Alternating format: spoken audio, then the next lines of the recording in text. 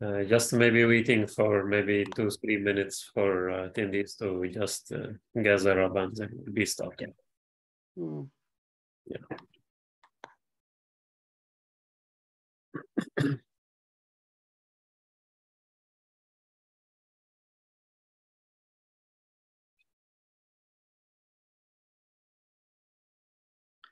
Should I start my sharing screen and? Yes, please, Dr. Zaki, please, you can just share it and until we have, our attendees are joining. Can you see screen now? Or? Yeah, perfect. Yeah. Okay, that's fine. Oh.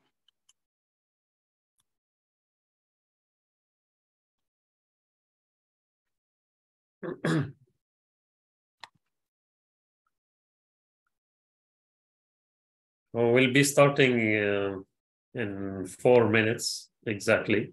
Yeah, okay. I'm just do it.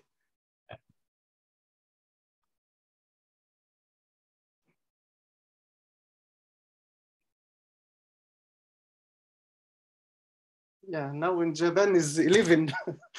Yeah. After 11. Yeah. Sorry, Dr. Zaki, so we'll be holding you for maybe another 1 hour.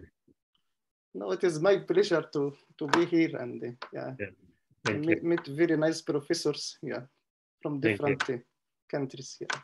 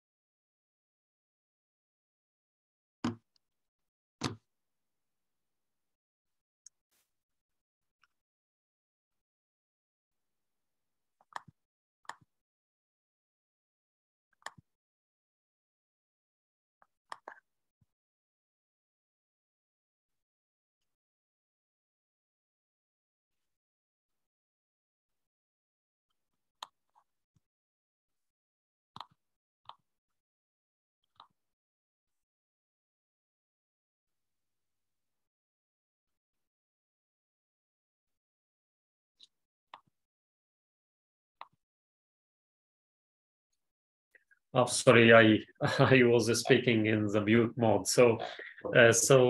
Anyway, Assalamu alaikum, everybody, and good afternoon, maybe to our speakers from UK. We have our colleagues, Dr. Peter Clough and Dr. Miming Zhu from UK. Maybe good night for Dr. Zaki Zahran from Niigata University in Japan.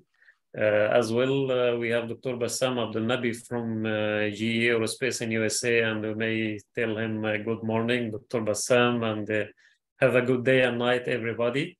So today we are welcoming you in this webinar organized by the Interdisciplinary Research Center for Hydrogen and Energy Storage. This webinar is on clean hydrogen energy for sustainable future. This webinar is tackling the hydrogen issue from the upstream to the downstream. We have two speakers who will be speaking from in the downstream side in hydrogen mobility and utilization and combustion systems. And then the upstream side, we have two speakers as well. We'll be talking about hydrogen production, green and the blue hydrogen production. And also we may hear about the other colors of hydrogen. We may hear about gray hydrogen, turquoise hydrogen, and very recently I heard about white hydrogen, in which we have hydrogen out of wells, like the oil. So hopefully we'll be enjoying this bouquet of hydrogen tonight. Our speaker, we have a special speaker tonight. We have Dr. Zaki Zahran from Niigata University in Japan, who will give us a talk on the cutting edge electrolysis technology. We have as well Dr. Peter Clough from Cranfield University, UK, will give us a talk about sorption-enhanced fuel reforming for clean hydrogen production. This is reforming and as well as carbon dioxide capture. We have in the downstream Dr. Miming Zhu from Cranfield University will give us a talk about ammonia as a carbon-free fuel and hydrogen carrier. And also we have Dr. Bassam Abdel Nabi from GE Aerospace in USA will give us a talk on hydrogen combustion challenges and the future outlook. So without any further delay, because I think we may be delayed maybe 4 minutes or something, we will be starting with Dr. Zaki Zahran from Niigata University, Japan, to give us his talk. Dr. Zaki have his bachelor and master degree in chemistry from Tanta University in Egypt, and he got his PhD from University of Oklahoma State in United States in 2007. Dr. Zaki is assistant professor. He worked as assistant professor at Kyushu and Shubu University in Japan, and he is on leave faculty from Tanta University in Egypt as well. Dr. Zaki is working mainly on hydrogen production via the electrochemical and photochemical water splitting. So the floor is yours, Dr. Zaki, to go ahead. You have a kind of 25 minutes, please, for your presentation, and this will be followed by maybe 5 minutes for question and answer.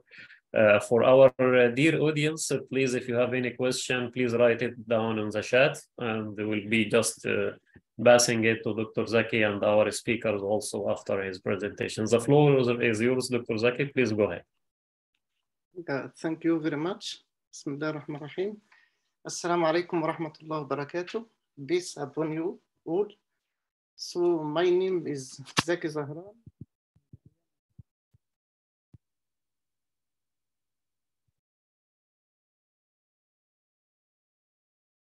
At Niigata University, and I am also working as a professor in Tanta University, Egypt, Faculty of Science. So before I start my talk, I would like to thank the organizer for this nice webinar. And also I would like to thank the King Fahd University for this invitation. And particularly, I would like to thank Professor Tariq for inviting me for this talk. So I will start first why we need this water electrolysis, why we need hydrogen. Actually, there is very big problem, as you can see this in this figure. So this figure shows the carbon dioxide level in just last 40 years, from 1980 to 2020. As you can see, the carbon dioxide increase actually in this 40 years from 340 to about 420 part per million in the atmosphere. And actually, this is very dangerous because this increase represents about 20% in just 40 years. And this means we have now on our planet Earth, the carbon neutrality is broken. Actually, the carbon should be stable like this, but this increase is very problematic. And why it is problem? Because actually carbon dioxide is responsible for about 82% of the global warming. And of course, all of us are familiar now with the global warming. And this caused the temperature of the Earth to increase actually by about 1.1 degree in just if we compare it with pre-industrial age. And this actually 1.1 degree is very huge. And all of us now feeling the weather change everywhere in the world. And actually by 2050, the temperature is expected to reach 2 degree increase. And this will be very dangerous for our living on this earth. And actually in the last meeting in Paris, the all government gather in Paris and they take action for this. And actually we have to remove about 10 gigaton of carbon dioxide must be removed every year to avoid this problem. And how to do this? Yeah, we have several choices. The first choice is to start using renewable fuel instead of the fossil fuel. Actually, most of the carbon dioxide comes from the fossil fuel. Another way is to just capture and store the carbon dioxide produced and then use it, save it in under ocean or use it for producing of another valuable material. So here I am showing, so now we need the renewable fuel. So in this figures, I am showing actually the principle of producing new fuel or like hydrogen. We can also produce carbon monoxide, methanol, and we can also produce ammonia in this electrochemical cell. So in this electrochemical cell, you need power source and you need anode or photoanode and you need cathode or photocathode for this setup. Present in aqueous solution like water because water is sustainable and the huge amount. And then we need like what is called oxygen evolving catalyst and we need fuel catalyst to produce this.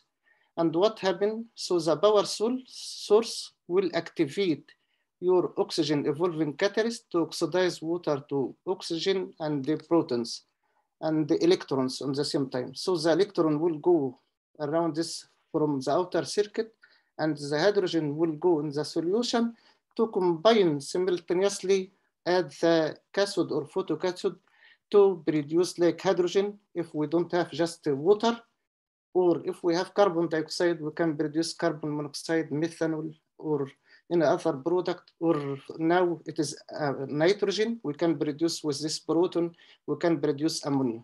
All these are renewable fuel and they should be sustainable.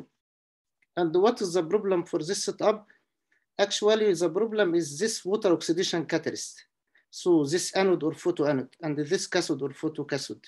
So till now, this anode has very high overpotential, and this overpotential, most of the catalyst is about 300 millivolt. And for the fuel cathode, yeah, for proton, for example, we need about 100 millivolt overpotential. But now we reach 3 in our lab, yeah, not published yet. But for carbon dioxide, the situation is more problematic, and we need over like 600 millivolt. For ammonia is more difficult. Yeah, this ammonia is more difficult and challenging, and still the current of nowadays very important subject in this renewable energy. And one of our professors will talk about ammonia in this meeting. So the problem now is the overall cell potential should be equal the theoretical potential plus over potential for oxygen and plus over potential for hydrogen. And this over potential is important because it will increase the cost of this technology. So next here I'm showing the, I will focus on proton reduction in my talk today, but in our lab we do all of this process. So I will focus on proton reduction to produce hydrogen. And here I am showing the most used or reported technology to produce hydrogen from water electrolysis and using electrochemical method. So the first setup is just alkaline solution electrolyzer. And this setup is well known for a long time ago, but actually the efficiency of this system is not high. So another technique is using what is called proton electron membrane technology. This technology also, this is the most efficient technology now to produce hydrogen. But the problem for this technology, so the cathode and the anode material should be precious metal, like platinum, like ruthenium, iridium. So we cannot actually use non-precious metals. And also the membrane is very expensive. So the technology, this technology can produce a lot of hydrogen, but the problem is also very expensive. And the third one, it is called C. It is nowadays, it is recently reported this alkaline anion exchange membrane. And this actually technology produce also a lot of hydrogen, but not efficient as this one. But in this technology, we can produce hydrogen using like cathode and anode with non-precious metal, like which will be cheap. Yeah, this technology looks like very simple technology, but you will see in just a few minutes what is the level the world reach in this technology so far. Another way to produce hydrogen is actually solar hydrogen production. So solar hydrogen production, we can divide it here, and you can get the detail in this chapter I wrote. So mainly four processes you can produce hydrogen by solar. The first one, which is this A, which is called the photocatalytic system. This is very simple and very cheap, but actually the efficiency so far reach like only 5% maximum and is not stable. This is a problem for this technology. The second one, it is the B, this three kind of B, which is called the photoelectrochemical system. In photoelectrochemical system, you need photoanode and the cathode and the sun, you can produce hydrogen. The another one is like anode and the photocathode. The third one is photoanode and the photocathode. Yeah, this way is also efficient, but the problem is the stability so far is not good. Stability is not good, and also efficiency is not high enough. So the third way is to produce by C, this three kind of C. This C is what is called photovoltaic electrolyzer system. Actually, this is the highest technology that can produce using solar energy. And in this technique, you just use solar cell connected with electrolyzer formed from anode and the cathode. And in different setup, like C1, C2, C3, it is the same name by different technology way. So you can have the photovoltaic system modified with anode and the cathode and put it in solution, and you can produce hydrogen and oxygen in both sides. And this side is like called wired because you are connecting the photovoltaic cell with the anode and the cathode by wire. This one wireless, and this one is also like wire and wireless. You can get it just to modify the photovoltaic with anode and the separate with cathode. Or the last technology is to mix this one with this one, solar cell and the photoanode and the photocathode. But I can tell you the maximum efficiency reached by this way. This is the best way now to produce hydrogen by solar energy. The other method is okay, but the stability is not good. But this one very stable and they produce very high efficiency. Actually, the maximum level now reaches 30% conversion of solar energy to hydrogen. So in our group, we are actually interested in all kinds of this renewable energy. We are interested like for metal complexes to produce, to reduce carbon dioxide to carbon monoxide with like metal complexes like iron porphyrin dimer. We also interested about water oxidation catalyst like ruthenium dimer. Yeah, we have, and we also interested about photoanode and photocathode, including hematite, bismuth vanadate, tungsten oxide, tantalum nitride, copper bismuth oxide as photocathode. We also interested about this, and also interested about metal oxide as anode for water oxidation like manganese, and we also interested about some multi-component catalyst like iron, nickel, tungsten.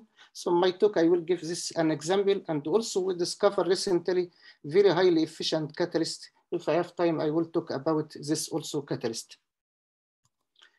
This is very important slide in my talk actually. Yeah, this will tell you what is the level of this technology right now, what is and the future of this technology. And actually I'm presenting here 3 kinds of hydrogen. It's like gray hydrogen, blue hydrogen, and the green hydrogen. So gray hydrogen is hydrogen produced from the fossil fuel, like oil, natural gas, coal, or something. And actually this one, the problem is this one is produce a lot of carbon dioxide during the production because it is produced from methane and the carbon dioxide will comes. But I can tell you, this paper is just published like 4 months ago in Nature, and very nice. I recommend all of you to read this one because you can see from this, we are currently only producing hydrogen by fossil fuel. Even this technology I explained before, it is looks very simple, but very cost of the money. So actually, most of the countries spend a lot of money, but actually no improvement so far from this technology. You can see from this slide, And why? Because you can see the cost here in this slide. So this is the cost of producing 1 kilogram of hydrogen using the fossil fuel. So the cost is very low, like from $1 to about $3 per kilogram of hydrogen you can spend if you use fossil fuel. So, but in the future, the people plan to produce green hydrogen, blue hydrogen. This is the only solution now, like because blue hydrogen means they use fossil fuel, but they capture the carbon dioxide produced to save our environment from carbon dioxide, just using capture carbon dioxide and utilize it by saving or converting to another material. So still using fossil fuel, but reduce the amount of carbon dioxide produced. This is called the blue hydrogen. In the future, the people still using fossil fuel because we cannot move directly to the blue hydrogen or green hydrogen. Green hydrogen, this comes from electrolysis or solar energy or like wind energy. And as you can see, as I told you, so far, we did not achieve any progress in this field.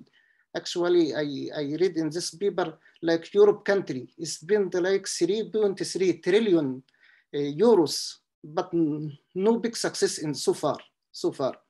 And the main problem is the cost. As you can see, this, for example, this hydrogen, which is green hydrogen, produced from electrolysis using solar photovoltaic cell, and the cost is very high compared with this one. And also the blue hydrogen is looks like promising for this technology because the little bit increase from the fossil fuel. The increase because actually the cost for manipulating the produced carbon dioxide. But even in the future, like by 250, the people look to reduce the fossil fuel and produce blue hydrogen and the green hydrogen. And they expect the technology will be cheap in the future, but no one knows actually.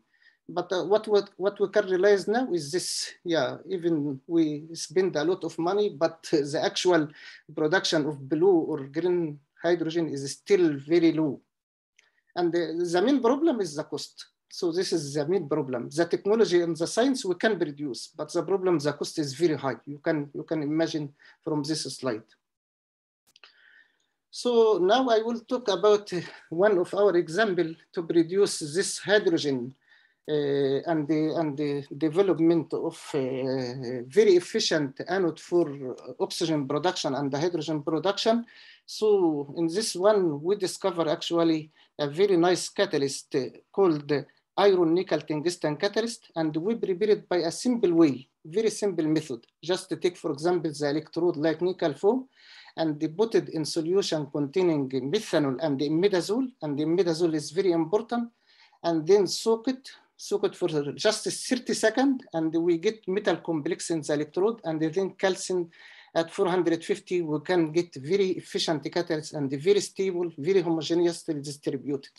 And in this figure, I'm showing the amount of catalyst. We can control the amount of catalyst in the electrode by just changing the concentration of this precursor. As you can see, in the presence of imidazole, the amount of catalyst increase and they reach a saturation level. If we use only methanol, so the catalyst is easily detached from the electrode and it becomes very fragile, and we cannot get homogeneous catalyst. And this figure shows the same image mapping for this catalyst. As you can see, this is the image, and this is the distribution of iron, this is distribution of nickel, and this is the distribution of tungsten, and this is the distribution of oxygen. It is very nice homogeneous distribution of all material in this catalyst.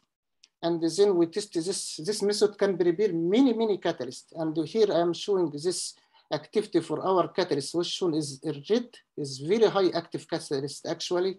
And if you compare it with this black one, which is the nickel foam itself, is very low activity. And then this catalyst is much better than even iridium oxide, which iridium oxide is shown here.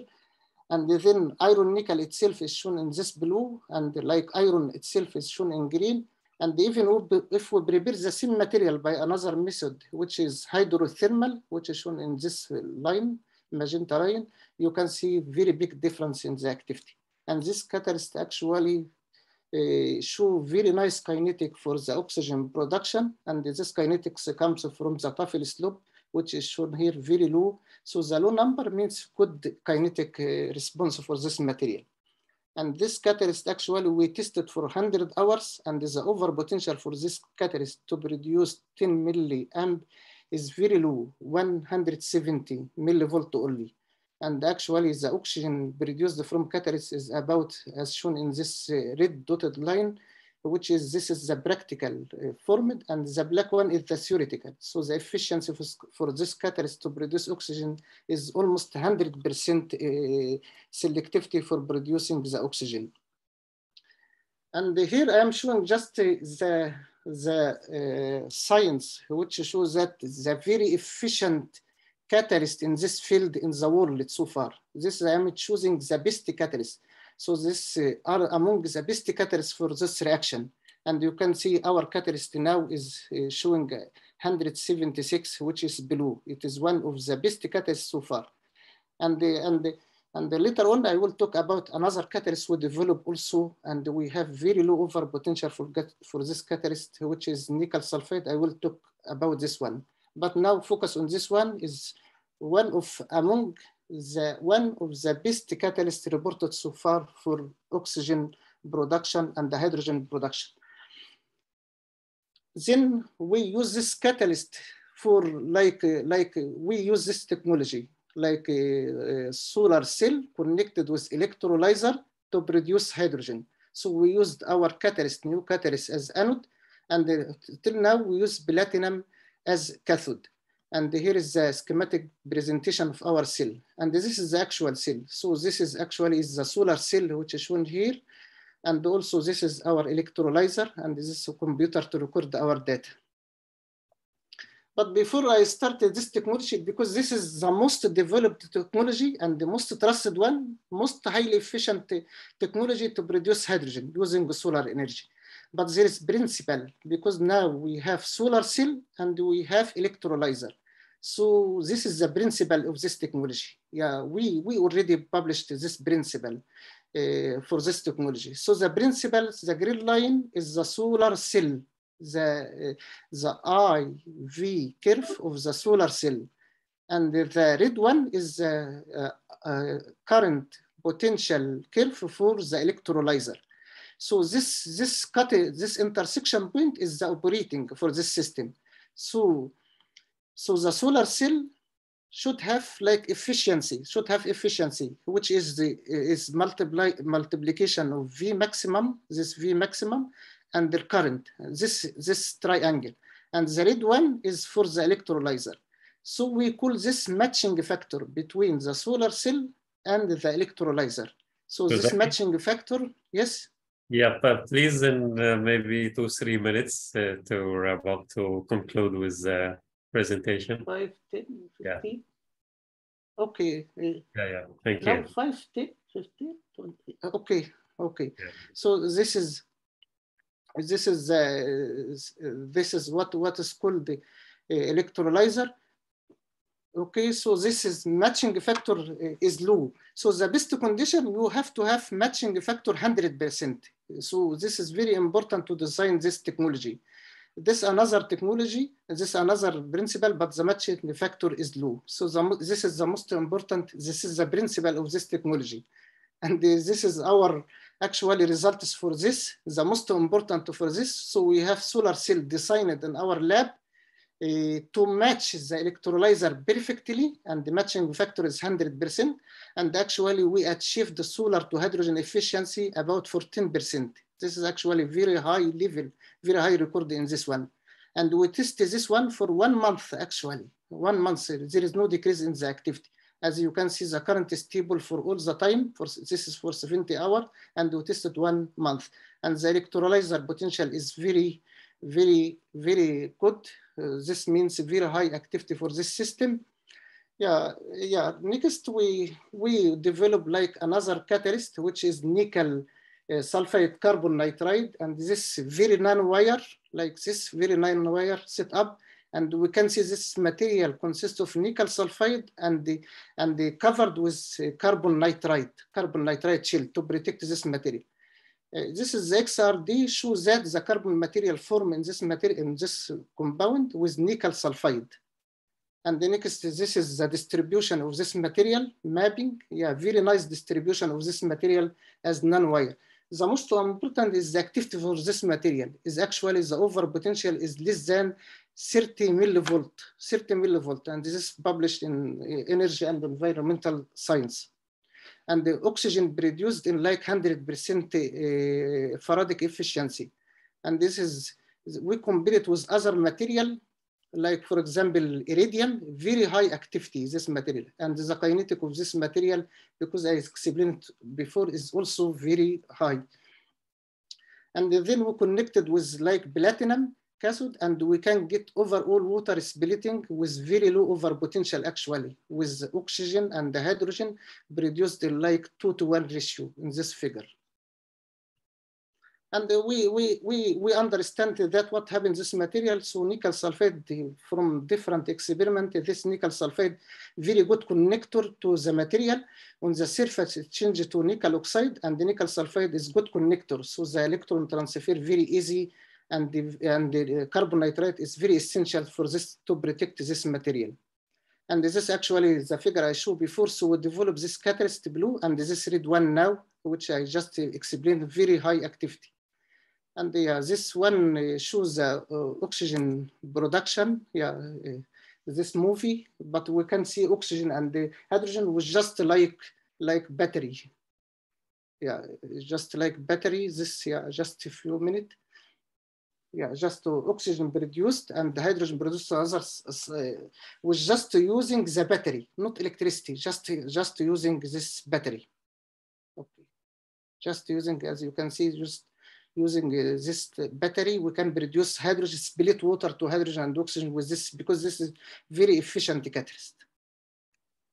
Yeah, and finally, I would like to thank all my groups. This is my groups, all of us. I am here. And this is actually the supervisor, and I am the second person in this group. And this is from our activity. Yeah, this is the supervisor, and I am here. And yeah, thank you for your attention. And if you have any questions. Thank you, Dr. Zaki, for the insightful talk on the hydrogen production through electrolysis. However, it was not limited to electrolysis. I think you have already covered most of the green hydrogen production, as well as you reflected on blue hydrogen, as well as gray hydrogen. So hydrogen have nice colors. So we have here a question from Dr. Hassan Ali from KFUBM. He talks about how about the cost of this electrocatalyst material. Because the price of green hydrogen mainly depending upon the cost of anode and cathode. So just what about the cost of those electrocatalysts? Yeah, electrocatalyst in our, as you can see, we developed nickel sulfide. This material, carbon nitride, this material is abundant, not like precious metal. So the catalyst is very cheap, very cheap.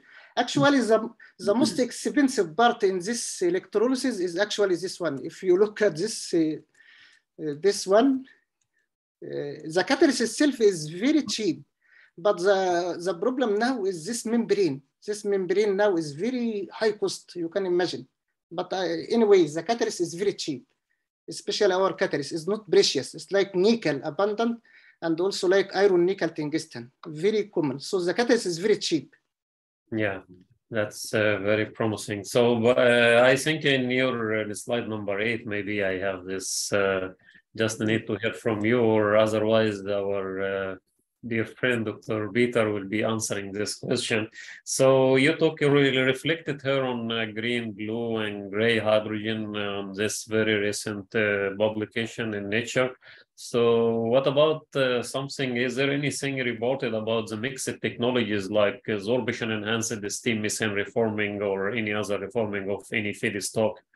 In which we combine reforming and also reforming and the carbon dioxide capture in the same technology so that we can reduce the cost of blue hydrogen production by this combined technology. So I think they talk about bifunctional materials that act as catalyst and act as well as absorbent for the material in this case. So any reports on such combined technologies?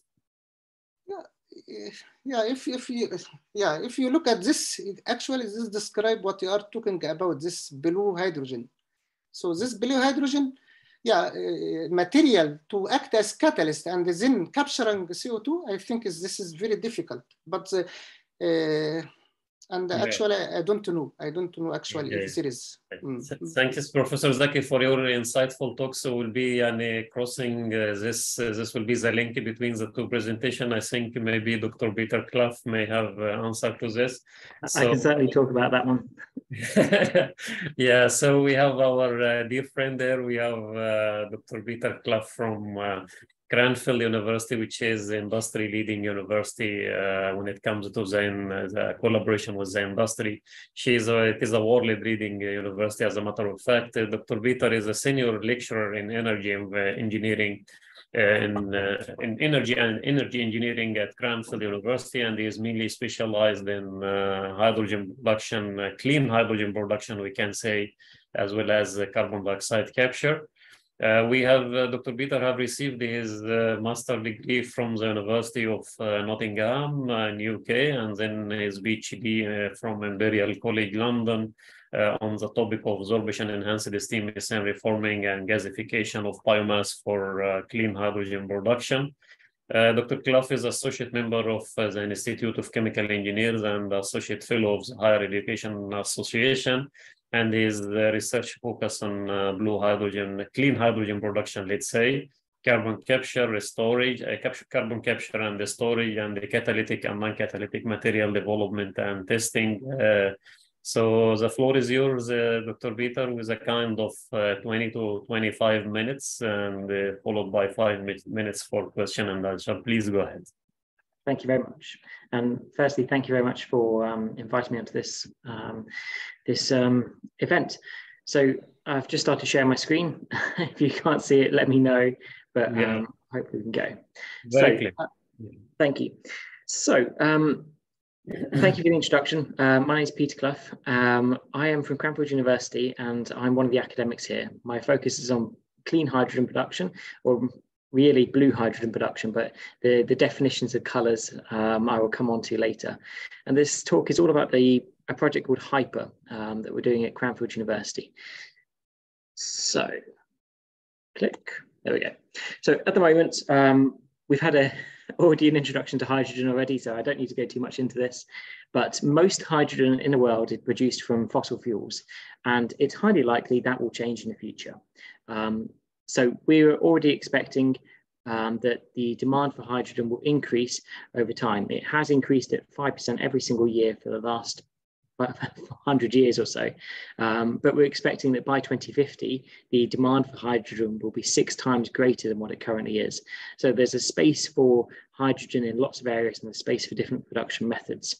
At the moment, most hydrogen is produced for refining ammonia and methanol production, but that's likely to change as different hydrogen users come online. And putting into perspective for the UK at least, there is an overall target that by 2030, we will have 10 gigawatt of clean hydrogen production. And the UK has gone down a line of saying we want clean hydrogen, not a specific colour, although they have said they want 50% green by 2030, sorry. Now we're making progress towards this. There is already some big projects coming online, and only last week, there was £20 billion allocated by the UK government for carbon capture and storage to enable part of this hydrogen production. And in the UK, we're again predicting a very high demand increase for hydrogen production as we utilise hydrogen for decarbonisation of our industry. Now, there are lots of different applications of hydrogen, and there is a person called Michael Liebrich who has invented this hydrogen ladder. And overall, what it tends to show is that some applications of hydrogen are absolutely required. You can't get around it because the chemistry just requires hydrogen. But there are other applications of hydrogen where you could do it. You definitely could make a hydrogen fuel cell car, but it might not make sense to do so because infrastructure is already out there for electric cars. And we can argue about the individual locations of each one of these, but it shows the general trend that if you are a bigger industry or a bigger vehicle or a bigger demand of hydrogen or bigger demand of energy, then it's more likely you'll shift towards hydrogen in the future. But if you're a smaller energy user, then it's likely you'll go towards electricity. So to do all of that, we need to build some new technology. And there are different options. We could go for coal-fired hydrogen production, and that's quite cheap. It's very old, it's been done for a long time, but the CO2 emissions are terrible. And it's the same really for grey hydrogen production, which comes from natural gas. But you could do a new form of this where you take natural gas, steam methane reforming, and you capture the CO2 emissions. And that would be called a blue hydrogen production method. It's a bit more expensive, it's a bit newer, but CO2 emissions are much better. You could also do a green hydrogen production method, which tends to cost a bit more, but it's advancing very quickly. And this is more like a young middle-aged person or a hipster, as we're calling the UK, and tends to be the CO2 emissions are much better. And you can go to pink hydrogen production or even turquoise hydrogen production. But really, if we're looking at this in terms of emojis, where you have a coal power station that's been around and that's an old grandpa, and you have brand new technologies like methane pyrolysis, which are babies in this sense, then we have no idea how good these will actually turn out to be in the future. So we've definitely got to keep developing these technologies, but we can't wait for the investment now. We've got to make the investments based on what we know. So at Cranfield University, we are delivering that. We are actively working on the production of hydrogen. We're looking at the transportation, the movement, the supply chains. We're looking at fuel cell vehicles, internal combustion vehicles, gas turbines. And because we have an airport, we're also heavily involved in aviation. And we're covering all of the value chain. And HYPER is one project that we're carrying out at Cranfield. Now, HYPER is funded by the UK government. We've received about £8 million so far. And we've received another $1 million US, and we've received another £100,000 from HYDEX. There's different funding options that we've gone for. And our project is a collaboration between Cranfield University, Ultra Babcock, and GTI Energy. And within this project, what we're doing is we are building a pilot plant. This is the largest pilot plant of its type in the world. It's a 1 megawatt pilot plant, and the idea of this is that we're demonstrating all of the key components of this process. And the process, by the way, is sorbent-enhanced steam methane reforming.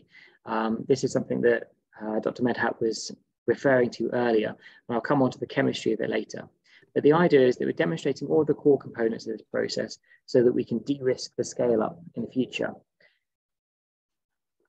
And this pilot plant is being built at Cranfield University.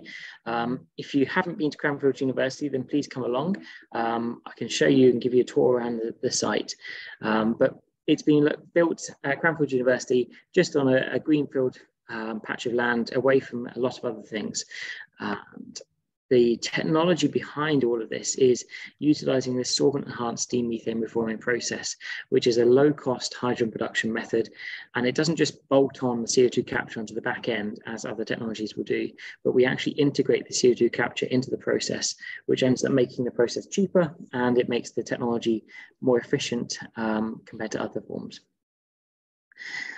So, yeah, I'll continue with that. So, how does solvent-enhanced steam methane reforming work? So back in your chemistry days, when you were back at school, you probably heard of something called Le Chatelier's principle. Now, if you can't remember what that is, what it does is it says, if you have a process that removes a gas from, or removes an element from one side of a reaction, it pulls the reaction over to the right-hand side. So in this case, we are going to remove CO2 from the product side of these top two reactions. And we're doing that by using calcium oxide. When we remove that CO2, it pushes this water gas shift reaction over to the right-hand side to make more CO2 and more hydrogen. And that ends up saying it needs more CO. So we have to push this reaction over to the right-hand side as well. By doing all of that, it generates more hydrogen, it improves the efficiency, we get a higher yield, higher purity, and higher production rates of hydrogen. Now, it's not new. None of this technology is actually new. Steam methane reforming, water gas shift is how all hydrogen is made around the world at the moment, or most of it, at least of them anyway. And the only part that's really new and really inventive is by adding this calcium looping process into the mix. So this is where we're capturing the CO2. But even here, the chemistry is not new. The inverse of this reaction is what happens inside cement works. It's a very typical process. At the start of a cement works, you heat up limestone and you end up making calcium oxide, which goes to make your cement. So we are not making brand new strides, but what we're really doing is we're integrating two existing processes and we're making an overall hydrogen production process that's much more efficient.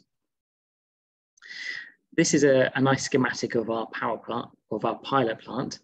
And what we can see here is that in the center here, if I change to laser pointer, in the center here, this is the reactor. This is where all of the hydrogen is produced, all of the CO2 is captured, and the inputs to this are steam, natural gas, and the calcium oxide. And we then take the produced calcium carbonate and filter it from the hydrogen, and the output hydrogen comes out about 94% pure. The calcium carbonate loops back round to the start of the process where we put it through the big reactor at the back here, which is a calciner.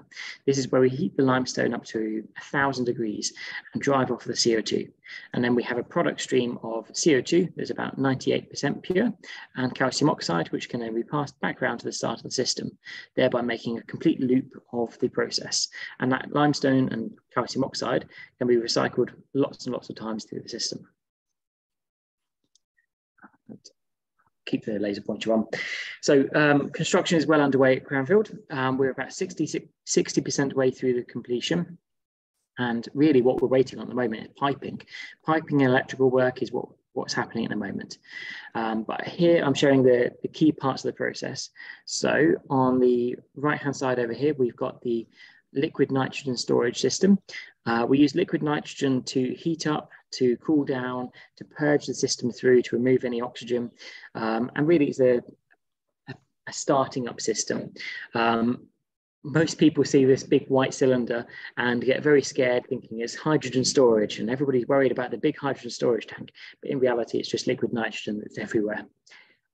So the other thing we've got on site is lots of shipping containers. These shipping containers contain our electrical systems, influent air, gas compressors, gas analyzers, and all of that services the main reacting process. So this is where all of the hydrogen produced and all of the CO2 is captured.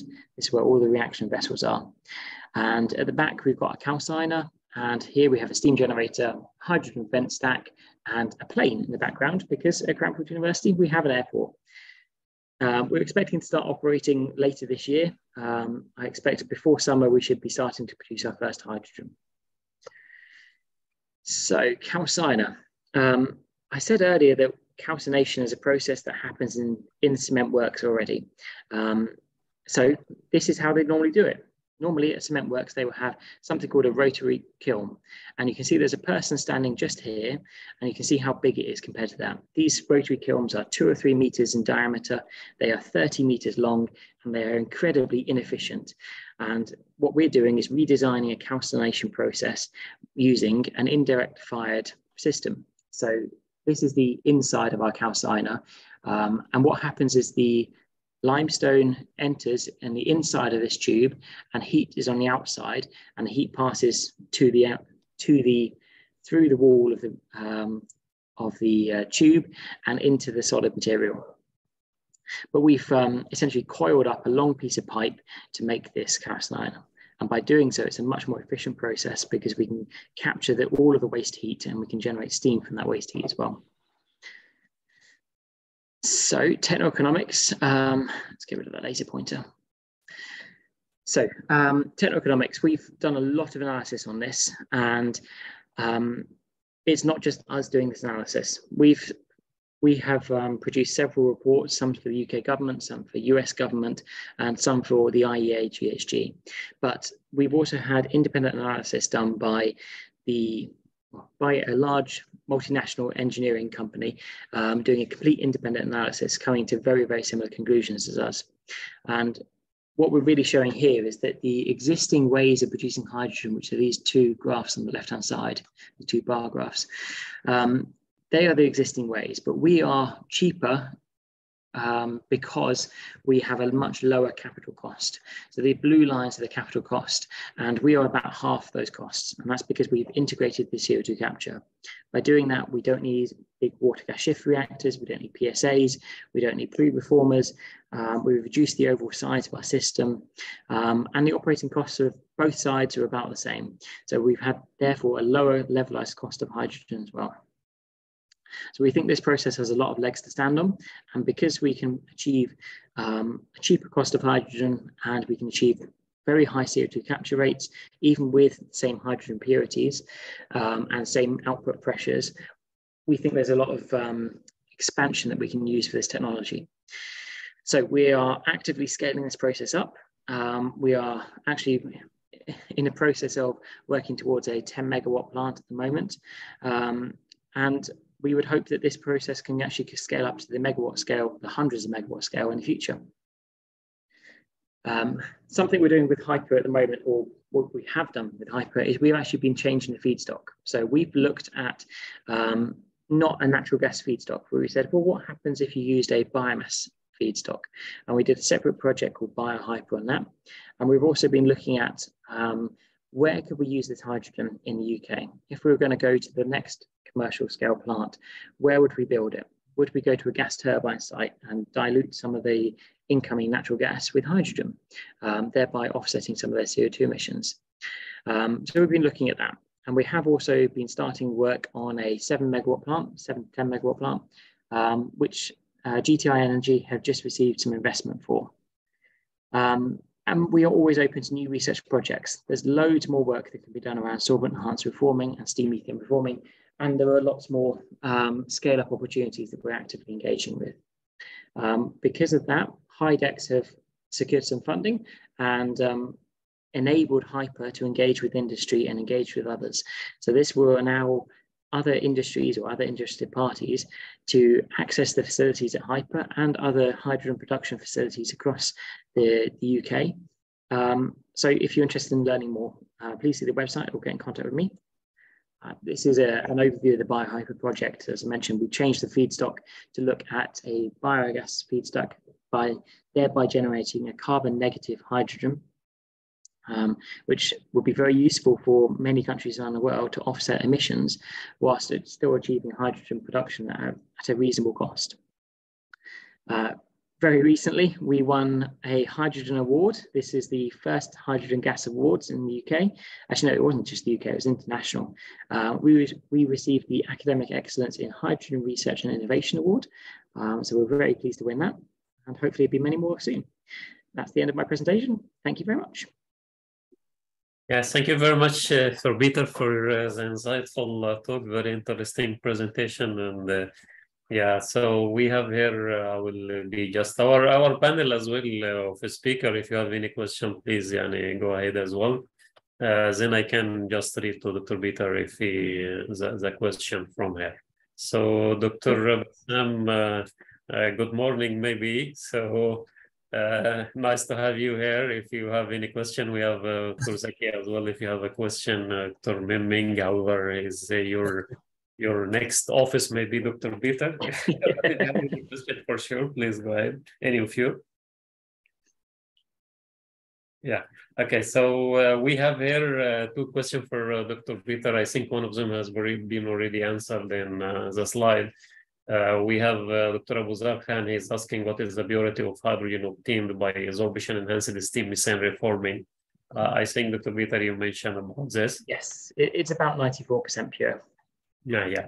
So Dr. Hassan Ali as well is asking a question about blue hydrogen from methane reforming. It has one serious concern is that we have unburned CH4 emission, which is a kind of 4 to 5% in the environment, which may cause maybe more harmful than emitting carbon dioxide itself. So how do you see this concern, please? So the unburnt CH4 emissions wouldn't actually exist. Any unburnt CH4 would be sent back into the system to be utilized to convert into hydrogen, or would be combusted into CO2. So we of course want to minimize that as much as possible, definitely want to minimize it.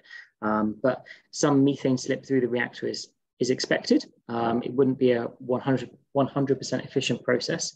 Therefore, we are either recycling methane background, or we are utilizing the methane to provide heat.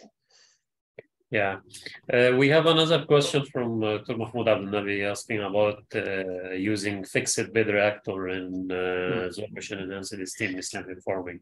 It's definitely possible. It's definitely possible. We've seen lots and lots of research papers utilizing fixed bed reactors. We think there are some clear advantages to fluidized bed reactors. They are more complicated to operate, but you get much better heat transfer, mass transfer, pressure drops. So in that respect, it's much easier to scale the system up to be bigger, essentially. Yeah. Yeah. So Maya as well, maybe this is late question from my side because I already was at Cranfield and I went to this location of this 1 megawatt plant. But here you are using two materials, one for reforming as a catalyst and one other one for as absorption. Yeah. So I think maybe the next step is to maybe into something like bifunctional material, only one material for both. Yes, definitely. I think that's got a lot of legs to stand on. I think it's going to be complicated because, as Dr. Zaki was showing earlier, making new materials and scaling those materials up to be larger systems is challenging. But yes, I think it's got a lot of legs to stand on, bifunctional materials. Yeah. Thank you very much, Dr. Peter, for being with us today. Yeah, we really appreciate it. And thanks for that full talk. Inshallah, we'll be in contact for sure. So our next speaker, we have also our dear friend and dear colleagues, Dr. Memming Zhou from University of Cranfield. He is a senior lecturer in chemical engineering at Cranfield University. And as well, he is adjunct research fellow at the University of Western Australia, from where he got his PhD, and he got his master degree from his bachelor degree in thermal engineering from University of Science and Technology, Beijing in 2006, master degree in power engineering and engineering thermophysics from Tsinghua University in 2008, and his PhD from in chemical engineering and processing in chemical and processing engineering in the University of Western Australia. And this was in 2013, followed by he was working as a research fellow and research program coordinator at the University of Western Australia. He have expertise, Dr. Memming, in chemical reaction engineering science like combustion, thermodynamics, with a specific application as a matter also in thermal science as well, like combustion, thermodynamic, and also in energy technologies. He is also have some work in solid gas reaction and the catalytic reaction. He is working also in the downstream part for ammonia as a low carbon fuel and different other fuels, applied catalyst for environmental emission control and waste polarization, and so on. So welcome to be, as a matter of fact, we have the honor to have Dr. Memming with us tonight. He will give us a talk on hydrogen, on ammonia as a carbon-free fuel and also as a hydrogen carrier. So the floor is yours, Dr. Memming, please. You have a kind of 20 to 25 minutes, followed by 5 minutes for question and answer. So please go ahead and share your screen. Thank you. Thank you, Mihat, for the introduction, and thank you for inviting to the workshop. And let me share my screen.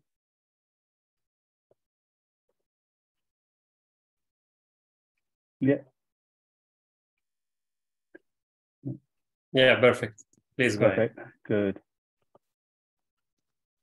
Yeah, thanks again for the introduction. My name is Memming Zhu. I'm a senior lecturer in chemical engineering at Cranfield and working with Peter in ammonia hydrogen area. My topic today is mainly focused on using ammonia as a hydrogen carrier, and also we can use ammonia as carbon fuel directly. So the topic of today is about hydrogen. Hydrogen is not new, actually. In 1970s, 1990s, we have hydrogen. This time, I believe it is driven by different purpose, like environmental issues. We can produce hydrogen and we can use hydrogen, but actually, we all know that hydrogen is very hard to store and transport. This is a challenge. And of course, particularly, if we're talking about the high pressure compression or using liquefied hydrogen, and the cost is very high. And that's why, ammonia and other hydrogen carrier comes in. And there are different types of hydrogen carriers, metal hide and other chemicals. Of course, why we focus on ammonia. So first of all, in terms of hydrogen mass content, ammonia is probably one of the highest, almost 18% by mass. And then ammonia can be easily liquefied and at around 9 bar, and at room temperature is already liquid like LPG. Ammonia production method is already there commercially, and we have established infrastructure and distribution network. Basically, it's very easy to transport, and for commercially, you don't need to make any significant changes to the existing transportation industry. And of course, as Professor Zaki has mentioned, actually ammonia can be produced from renewable solar hydrogen directly. So if we look at the whole ammonia value chain here, actually, ammonia at the moment is produced from coal, natural gas, and whatever the feedstock which contains hydrogen goes through like gasification, pyrolysis, even water electrolysis nowadays for hydrogen production. And nitrogen is separated from air, and it combines hydrogen and nitrogen to produce ammonia. At the moment, ammonia is widely used as agriculture fertilizer, and of course as a refrigeration systems and mine applications as in the material areas. And now we try to extend the use of ammonia to transportation, storage, and fuel, heat and power generation. So basically, we try to extend the use of ammonia to another new areas. So in terms of that's why I say in terms of the production, the use, no big issues with ammonia, even the safety concerns. There are regulations, we know how to handle it in terms of the engineering. So now the difficulty maybe is how to produce ammonia from the renewable resources at a low cost, and how to effectively use ammonia as a fuel.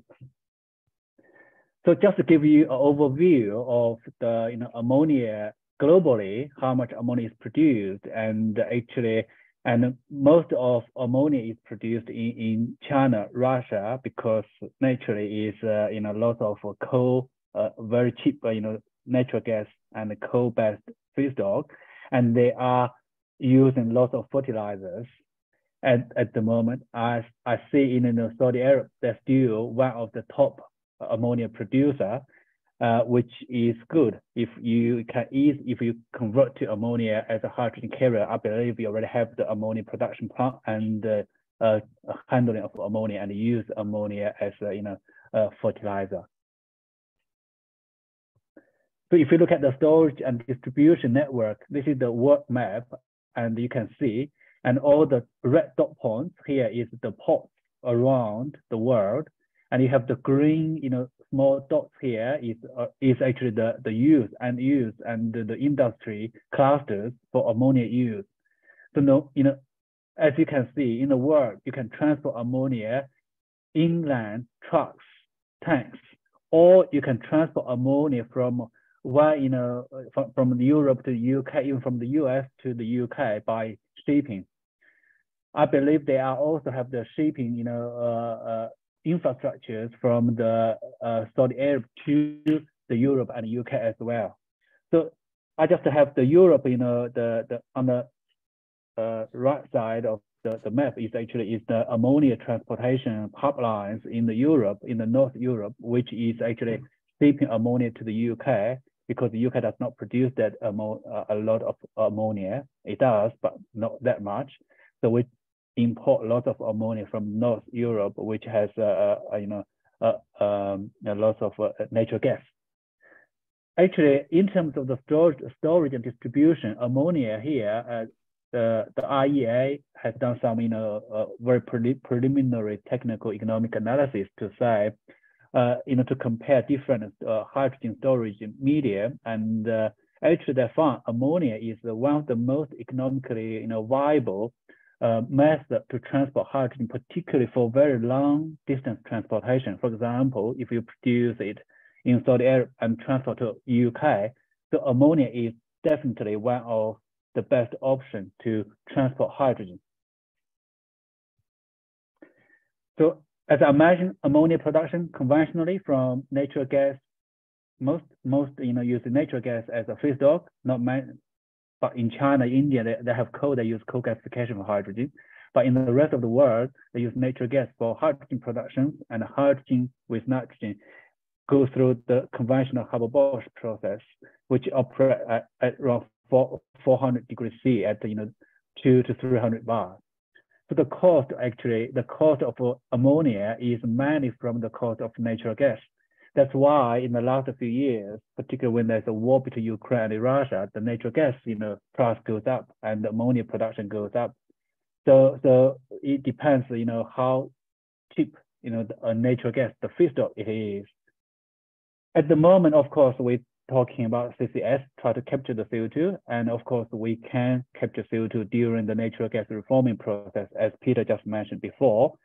And the only challenge is will increase the cost of ammonia production a little bit, simply by the additional cost to hydrogen. If by in Peter's technology, if we can reduce the cost of hydrogen, so it's very good for ammonia production as well.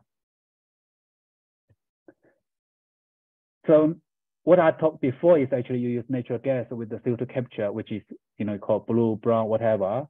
And now everybody is talking about the green ammonia production, which is directly from either the hydrogen from electrolysis combined with nitrogen to produce ammonia, or we can directly through the new process, new technologies here, like Dr. Zaki just mentioned before, and you have electrolysis process.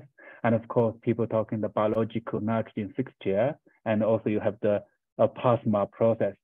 But of course, this new emerging technology is at very low TRL level, is in the research stage, and we haven't seen any commercial or demonstration plant yet.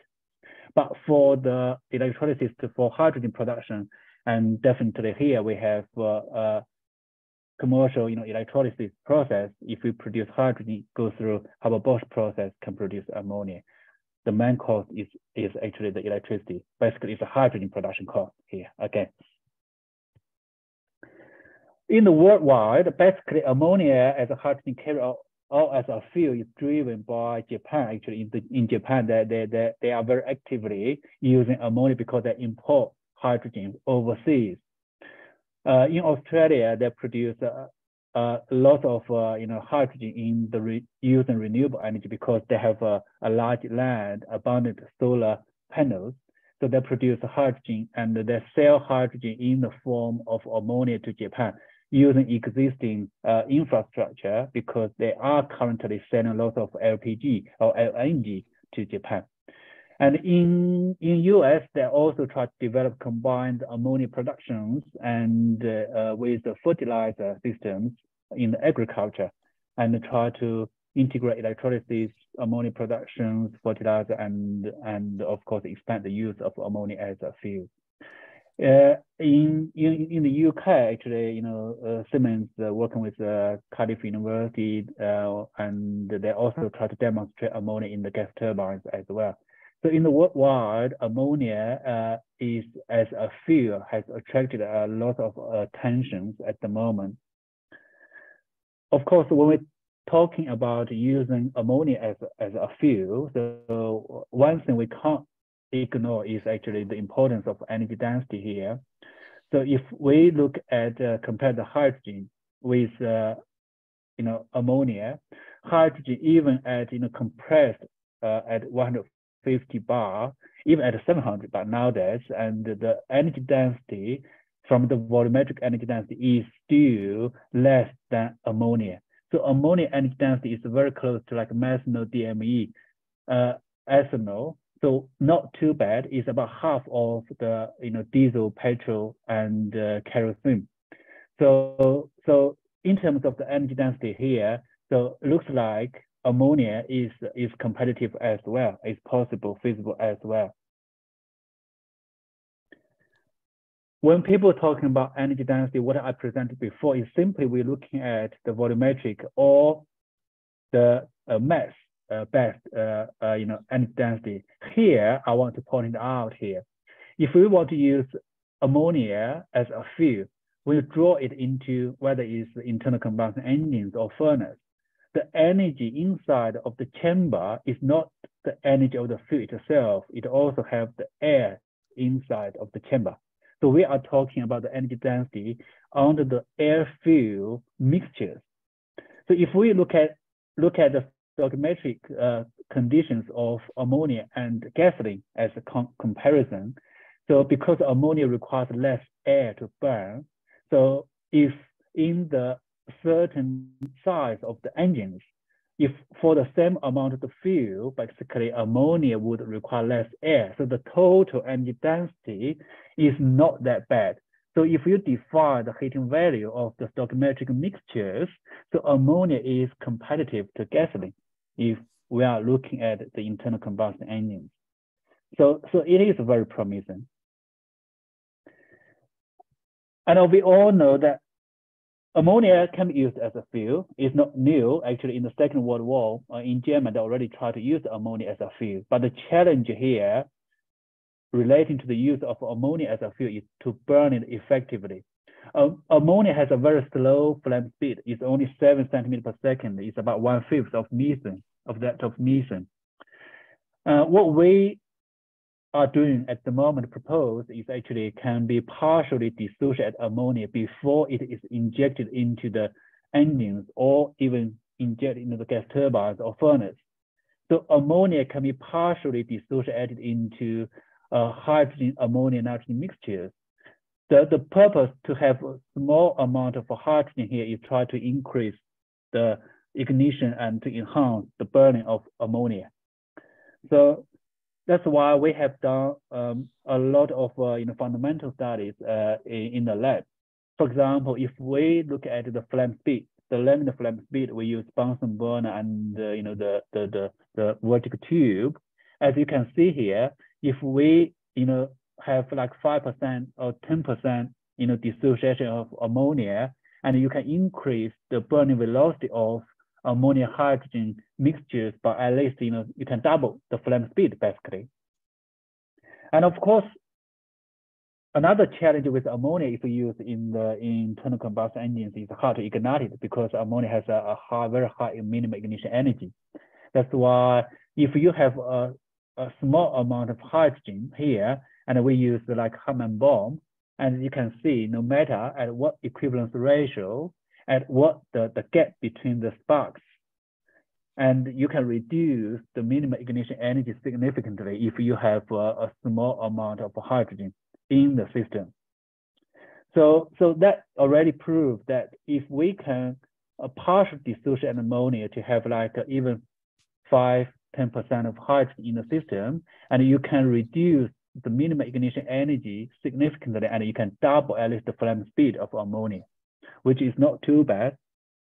And people also try to demonstrate ammonia hydrogen, mixtures in internal combustion engines.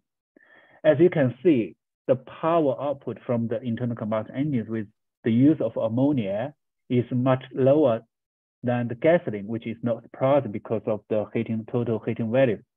However, but if at a low engine speed and with the slow burning, so that can make sure that ammonia have enough time to burn. So the overall power output of ammonia hydrogen mixtures can be competitive to gasoline, even with a very small amount of hydrogen here. So not too bad actually. And if you look at the thermal efficiency, and you can see, of course, the overall power of ammonia hydrogen mixtures is lower than gasoline, but the overall thermal efficiency is not lower than gasoline at all. Don't forget, because ammonia has a very high minimum ignition energy and a very slow burning, and that's why you can operate ammonia and hydrogen as a high compression ratio for the engine. By increasing the compression ratio, and you can increase the thermal efficiency. So if you can operate ammonia and hydrogen at a higher compression ratio compared with the gasoline, it can, so basically you can even get higher thermal efficiency. So the very important question regarding the use of direct burning ammonia is actually the NOx emissions. Everybody get concerned of, ammonia has a few hard nitrogen in the fuel, and with the burns, it will produce a lot of NOx. Actually, when people try to burn ammonia hydrogen mixtures in the engines, actually it's not that bad. We can't see any significant increase of NOx. Of course, it high NOx at a certain equivalence ratios at a high level. But if you run it at a slightly fuel rich, you can even reduce NOx significantly because of the in situ selective NOx reduction. So if we look at the NOx formation and destruction mechanisms, and in ammonia combustion process, actually the NH radicals play important role. It can lead to NOx formation, but also simultaneously, it can also lead to the simultaneous NOx reduction in the engine itself. So that's why when we talk about the NOx emission from ammonia combustion is not, surprisingly high. Of course, it will be high, as you can see, it's not like 5 ppm or 10 ppm. But with the existing, the after treatment exhaust, after treatment systems, so we should be able to handle NOx emission from ammonia combustion.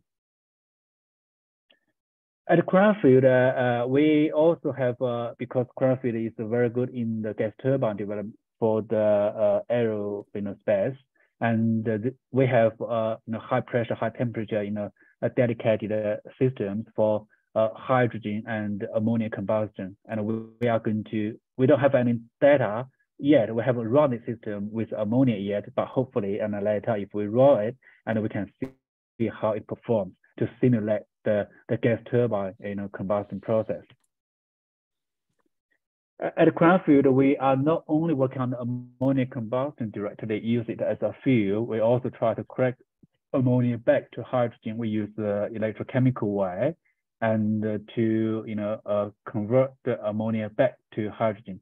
To point it out here, the ammonia as a hydrogen carrier, we can use it as a fuel, and converting it back to hydrogen is actually, to be honest, is an energy-intensive process. At the moment, we also have a lot of research groups in the world try to crack ammonia back to hydrogen, including ours, electrochemical, and like you use a thermal ruthenium, nickel catalyst to crack it back. So it is a high temperature process, and also when you crack ammonia back to hydrogen, the challenge is still have uncracked ammonia, is the residue ammonia in the system, and you have to purify the ammonia hydrogen system to meet the fuel cell applications.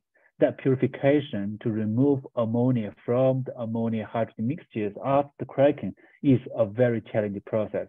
That's why this electrochemical process, we try to get rid of that step. And we are setting up this system in the lab, and so hopefully we can get some promising data in the future. And of course, we also have the kilowatt scale solid oxide fuel cell. We can directly use ammonia, and in this case, basically for ammonia solid oxide fuel cell applications, is ammonia on the electrodes will go through ammonia cracking, in situ cracking to produce hydrogen, and hydrogen through solid oxide fuel cell for electricity production. So that's what we are working on as well. Another point I would like to mention is that we also have a group working on the direct ammonia recovery from wastewater. We know ammonia is actually an emission from a wastewater treatment plant, and usually people will get rid of ammonia by burning it. And here, we try to recover it and concentrate it and use it as a fuel. And we have lab scale batch reactors and continuous reactor systems, and try to concentrate ammonia at the moment by using a vacuum thermal stripping process. And with that concentration of ammonia, we can directly use it in the solid oxide fuel cell. So in a nutshell, so for the future, perspective, we believe ammonia can be an excellent hydrogen carrier, particularly for the very long distance transportation. For example, in the UK market, we probably don't have enough renewable electricity to produce enough hydrogen to meet, 2050 to meet net zero, and we need to import hydrogen. So ammonia maybe is one of the options to consider. And we can use directly ammonia as a fuel, but of course, as I mentioned, technical innovations are required, and particularly for some fundamental scientific knowledge are needed to understand the combustion characteristics, not formation mechanisms, and if we want to convert it back using electrochemical way, and in the fuel cell, so you need to understand the electrochemical performance as well. As I mentioned, to use ammonia as a hydrogen carrier, we need to look at the whole value chain to make sure the whole system is carbon free, and we have to understanding or develop the new technologies for ammonia synthesis using green energy. And of course, if you want to use the hydrogen directly, you have to convert ammonia back to hydrogen. And also another potential applications for ammonia is try to link the water and energy sectors together, not only the energy we are talking about. Okay, thank you. That's my presentation. And any questions? Yes, thanks, Dr. Memming, for the very interesting presentation related to hydrogen ammonia. As you said, we have Saudi Arabia here is one of the top producer, as a matter of fact, for ammonia. So very interesting presentation. And if we have any of our panel member, if you have any question before we can go ahead and read the other question. Yeah, I actually have a quick question. So how do you deal with the toxicity of ammonia? Like if it was going to be used as a fuel, if you will, how do you handle that?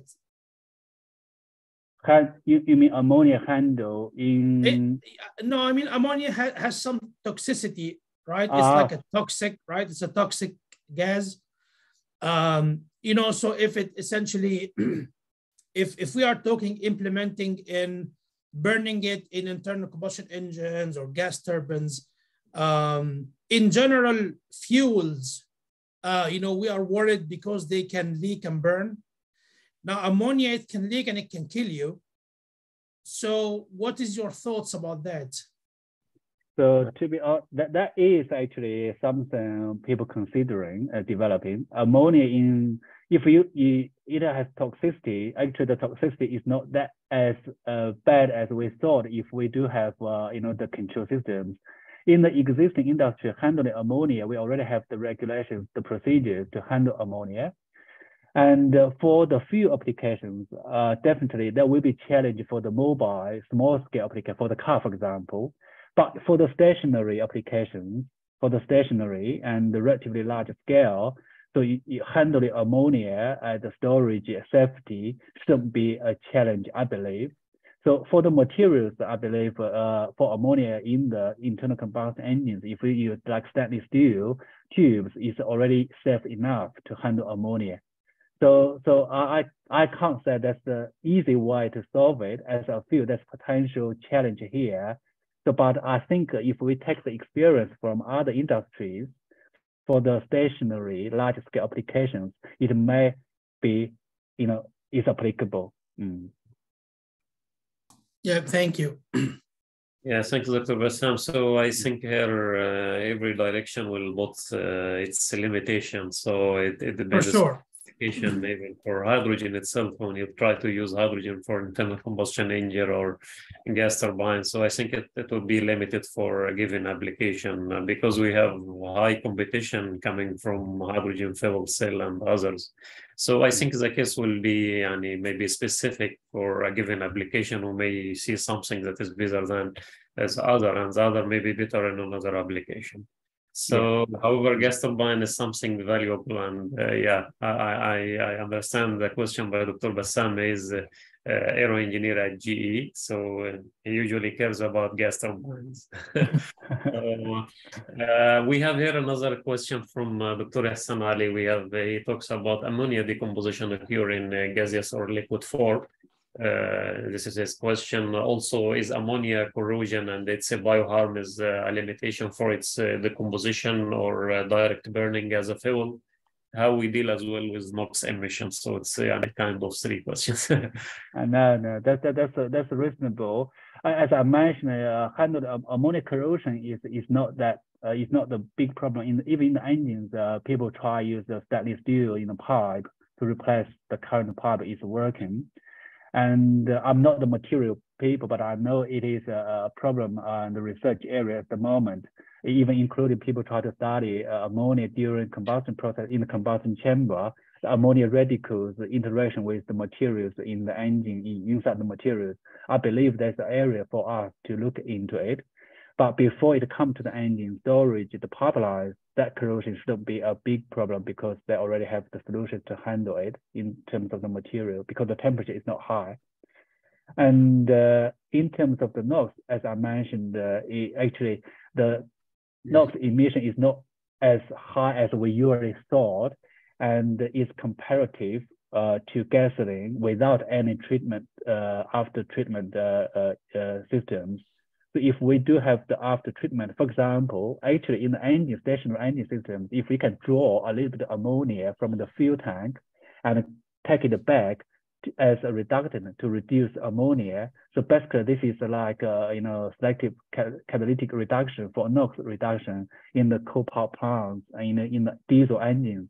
So it's a commercial. I don't think any technically challenge to do that. Maybe the only concern is the cost.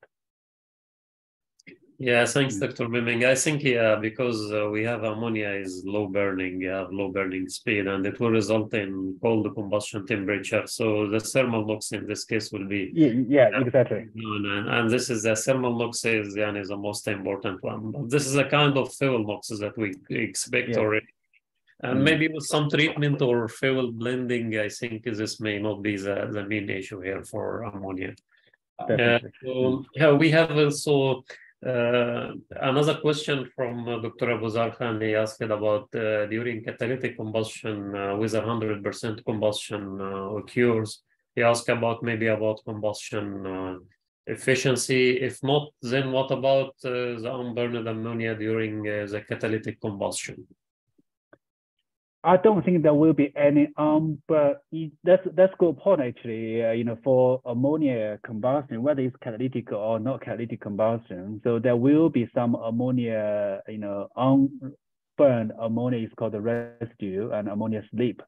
So at the moment, what we plan to is try to control the equivalence ratio further from 1 to reduce the residue ammonia from the combustion process. The second is if there are, even in the ppm level, if there's a potential toxic environmental issues, and there's actually commercial ammonia slip catalyst. So that will be placed before the exhaust after treatment plant before that system. So you can handle ammonia slip as well. Mm-hmm. Yeah. So thanks, Dr. Meming. So one last question from Dr. Mahmoud Abdelnabi. He's asking about comparing the prices between the ammonia produced from Na2 fixation and the ammonia produced from through green hydrogen, and then we can have produce ammonia. Is there a kind of comparison in terms of cost? Actually, at the moment, ammonia production from natural gas, usually it depends on the net price of the natural gas, is about $300 tons in normal price. I believe last year, it will at least double simply because of natural gas, $300 per ton. For direct electrolysis, when I say direct, is electrolysis to hydrogen and hydrogen to ammonia. So you will increase the cost by like 20 or 25% because of the electrolysis cost. Of course, it depends on where you produce electricity and where do you, I believe in Australia or in Saudi Arabia, you have lots of solar energy. It's much cheaper. If we in the UK, it will be very expensive. And if people talking about direct electrolysis to ammonia synthesis, at the moment, there's no commercial and the cost will be extremely high simply because of the efficiency is very, very low at the moment. Yes, thank you very much, Dr. for being with us this night. So thank you very much. And yeah, for sure we'll be in contact inshallah in near future. So our last speaker, we have Dr. Bassam Abdelnabi will give us a talk about the downstream. Still, we are talking about the downstream on hydrogen combustion challenges and the future outlook. We have Dr. Bassam Abdelnabi, is a seasoned aero engineer with over a kind of 20 years of experience in the field of thermal science. He got his master degree from mechanical power engineering from Cairo University in Egypt, his master degree in nuclear engineering from Missouri Science and Technology, and his PhD in gas turbine combustion from the University of Cincinnati in 2010, Ohio. He's a senior engineer at GE Aerospace. He leads the emission diagnostics and the improvement for the engine LMS 100. He have also, mashallah, a great number of publications published externally and internally within GE. Maybe due to classification of data. We have Dr. Abdelnabi. He spent a kind of 12 years at GE research. He was also instrumental in the development and the patenting of dry low emission 3 and 2.4 combustion technologies. His expertise in diagnostics and modification of combustion system to operate on a wide range of fuels, including hydrogen, crude oil, as well as natural gas, jet A, diesel, and distillate. So many fuels. However, I know gas turbine is highly sensitive to the fuel. This is something that we need to keep it performing well. So, Dr. Bassam, the floor is yours. Last but not least, for sure, you have a kind of 20 to 25 minutes. This will be followed by question and answer. The floor is yours. Please go ahead. Sure. Yeah, thank you so much. Let me start by making sure you can see my screen. Yes, perfect. Yeah. All right. And okay. So, first of all, thank you so much for inviting me to this talk. It's exciting to get together and discuss more about, hydrogen. Just a little bit note before we start, all the data I'm going to be showing and the information is essentially just it's GE proprietary information, and using it, essentially, if you intend to use it, you have to get permission from GE Aerospace. So you just heard a little bit summary about me. I'm not going to go over this again, but let's say my focus has been gas turbine combustion for about 15 years so far. I've been working with GE since I graduated. In fact, I've been working with GE since I did my PhD in aerospace engineering because the lab I was working in at the time was essentially funded by GE Aerospace. And funny enough, I was working on the LMS 100 at the time, and years passed and I'm working on the LMS 100 again now, which is kind of, you never know what is destined for you. So I'm going to talk a little bit about the global energy outlook and try to kind of put hydrogen in perspective. And this is going to be in my eyes, meaning that it's not GE's opinion, right? And it may be right, maybe wrong, but it will be my opinion. I'm going to talk to you a little bit about the motivation of the data I will show you today. And then I will show you some of the modeling results we did to kind of understand burning hydrogen in combustion systems, if you will. I'll show you some estimates on the impact on NOx emissions, flame speed, blow-off time. And then I will show you some experimental results we did on some of our combustion technologies, if you will.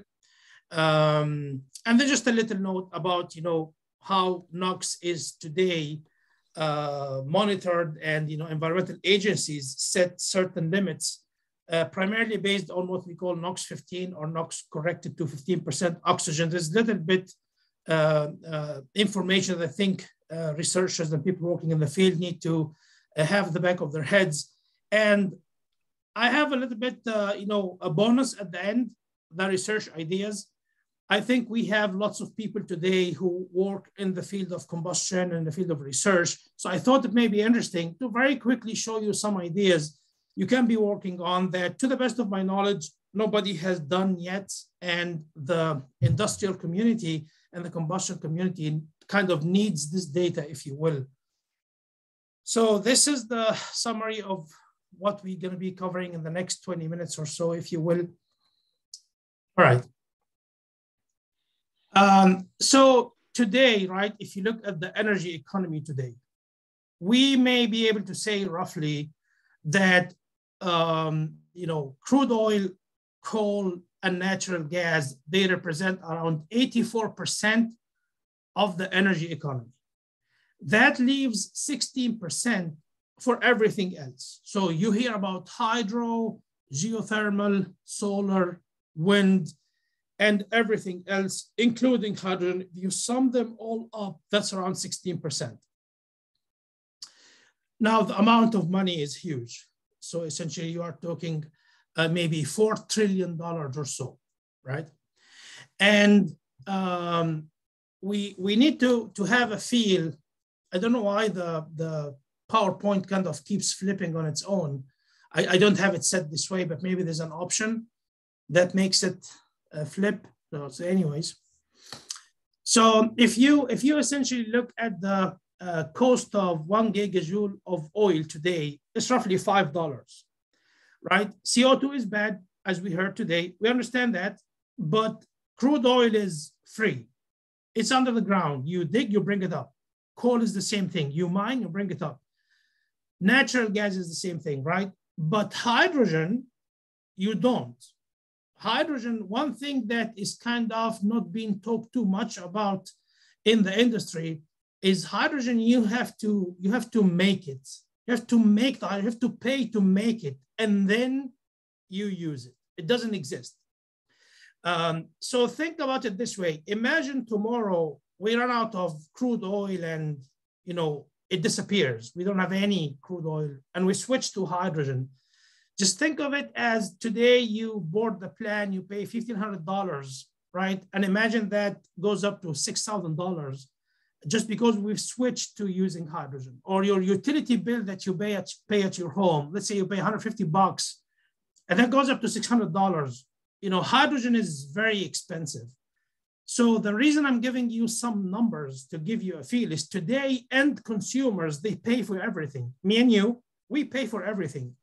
So I don't think end consumers will accept that anybody tells them you have to, starting tomorrow, pay more money to ride an airplane because of the cost of the fuel. We have to get you to pay to make the fuel, right? So in my opinion, that, and this is again, it's my opinion. I have it very clear here. This is my opinion, not GE's opinion, that the hydrogen economy is not going to exceed 2% of the global energy market until crude oil and natural gas and coal are depleted. When they are gone, the story will be different. But until then, it's not going to exceed 2% of the global energy market, in my opinion. So let's say the future comes, right? When we travel to the future and there's no conventional oils. How will the future look like? This slide, you can spend enough time. I'm not going to spend enough time to walk you over the thought process behind this slide, but you can spend the time later on. I'm just going to give you roughly what it says. You know, in the future, there will be things that will generate energy. And this is going to be probably nuclear, hydro, wind, solar, geothermal, tidal, wave energy. In my opinion, these are going to be the percentages we will see in future, right? Nuclear is going to pick up, hydro is going to double, wind is going to quadruple, solar is going to be maybe, 15 times or so. Things are going to pick up, but this will be your energy sources. And those energy sources essentially will be feeding up your economy at the time. So essentially you will have to have some storage for this energy as it's being used. Some of it will be used directly in, things that are not transportation based. So industrial, residential, commercial. But other than that, for transportation, mainly you need storage. Batteries will be used. Biofuels will be used. Hydrogen will be used. And essentially, in my opinion, when the time comes, batteries will be the primary source for energy for road transportation, cars, trucks. They will be using batteries, in my opinion, in the future, right? That's roughly 83% of that sector today, if you will. I'm not expecting it to change. Jet engines, in my opinion, will use hydrogen. And that's around 9% of our energy today. The maritime, like the ships, right? In my opinion, they will use hydrogen. Railroads, in my opinion, they will use biofuels, right? And if you look essentially at the commercial, residential, and industrial sector today, they use peaking gas turbines. They are a very important part of our grid. I expect that to continue. And I expect that to continue to be using gas turbines as it is today. And this roughly 7% of that sector is essentially powered by peaking gas units today. So I have a little number here that I think is very important. It's the fundamental of this estimate, which is how much do you pay to get a unit energy? So for example, today, if you do a bioethanol, you pay 1.2 energy units. You have to pay this energy units to get one energy unit back. For a biodiesel is much better today. It's actually very good. You pay about 1/3 of a unit and you get back a unit. Hydrogen is kind of the worst. You pay 1.6 units and you get back a unit. Batteries, to make a battery, you spend one energy unit and it lives for 20 energy cycle units, right? meaning that every 20 units of energy, you'll have to pay one more time to make a new battery because your battery is not going to be usable, right? So if you do some rough estimate, you'll end up with this statement down here. In my opinion, not GE's opinion, that in the future, the hydrogen economy will grow and will be a 5 to 10% of the global energy economy. This is roughly the size it will be. And to the most part, it will be gas turbines and internal combustion engines. So having said that hydrogen is going to be potentially a part of our future. It's going to be burned in gas turbines. So we want to discuss a little bit, why is it challenging to burn it, right? The content of hydrogen, maybe your fuel has 20%, 40%, 60%, 80%. How does that influence the process? We're going to compare it to propane for some technical reasons. I can tell you when time comes, but it's very good to compare it to something that you know. Anything you're probably trying to understand, you compare it to something that you know, right? Then we talk a little bit, we touched a little bit today on the NOx emissions that will be generated when you switch to burning hydrogen. So essentially, we're gonna discuss a little bit about, we'll give a sample case. When we switch from natural gas to hydrogen, what happened to the NOx emissions? We'll discuss a little bit about modeling tools, if they can capture NOx emissions today or not, the existing modeling tools we have, and essentially how will the combustion systems of the future look like when we start burning hydrogen. This is roughly, we don't need to go over all this, but this is at least what's on my mind. Okay.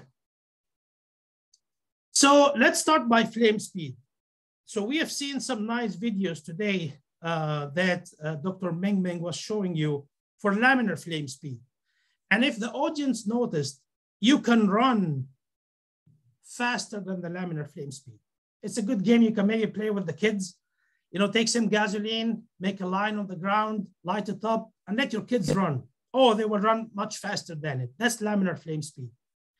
Now, this laminar flame speed, if you switch to hydrogen, it grows roughly 50 times. So it's 50 times faster. It's about 9 meters a second. You may not be able to run from that.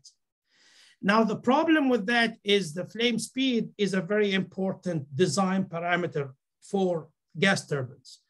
And essentially, you may say, but laminar flame speed is laminar. We don't have that in gas turbines. It's more of turbulent. That's correct. But to the most part, people correlate turbulent to laminar flame speed.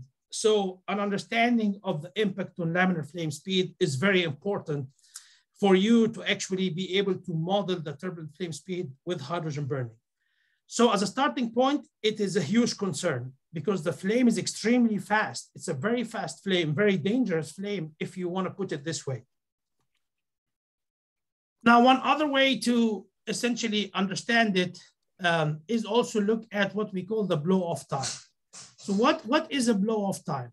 One way to think about it is it's the ability of the mixer to extinct the flame if it sits where it's not supposed to sit, right? So when we design a gas turbine, you have a mixer, it's mixing air and fuel, and then you have a flame. We don't want the flame to sit in the mixer. The parameter that you use for that is called blow-off time. Different manufacturers use different things. For example, some of our competitors, they control it with a different way. We go very safe in our designs, and we make the mixer inherently safe that it cannot hold a flame. This is called blow-off time. This is how GE does it, if you will. So if you plot the blow-off time, and on the x-axis, you put the percentage of hydrogen or propane. The reason I'm comparing to propane is because we understand propane today. We have machines in the field running at high propane percent. We have SAC machines running on the field at 100% propane. So propane for us is something we understand. It has propensity to flash back. right? So we understand that.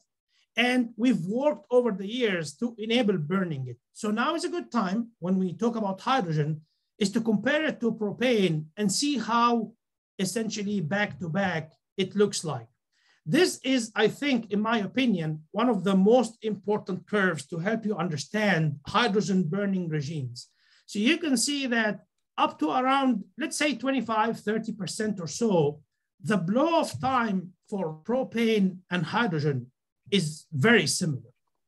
So what does that mean, right? What does it mean? It means that most gas turbine manufacturers, if you go and ask them to give you an engine that can burn 25% hydrogen, they should be able to give you that. It should not be a problem. But if you ask beyond that, it's going to be a problem. They have to tailor something for you, right? All the way up to 80%, you see a very interesting phenomena happening. Propane is kind of leveling off, like it just levels off. It doesn't change anymore. So what does that mean? It means that if you ask for a gas turbine that runs 80% propane versus 100% propane, not much design changes required. Gas turbine manufacturer should be able to give you a solution. That's not the case for hydrogen. If they give you a solution for 80% hydrogen and you ask for 100% hydrogen, they'll have to tailor something for you. It's going to be different. So this curve sets the foundation to the future of gas turbines burning hydrogen. There's going to be the up to 25% range. There's going to be between 25 to 80, and there's going to be the beyond 80% range. Now you can look more on the impact of blow off time. And I'm just trying to get the message across that it's sensitive. What is your pressure? What's your temperature?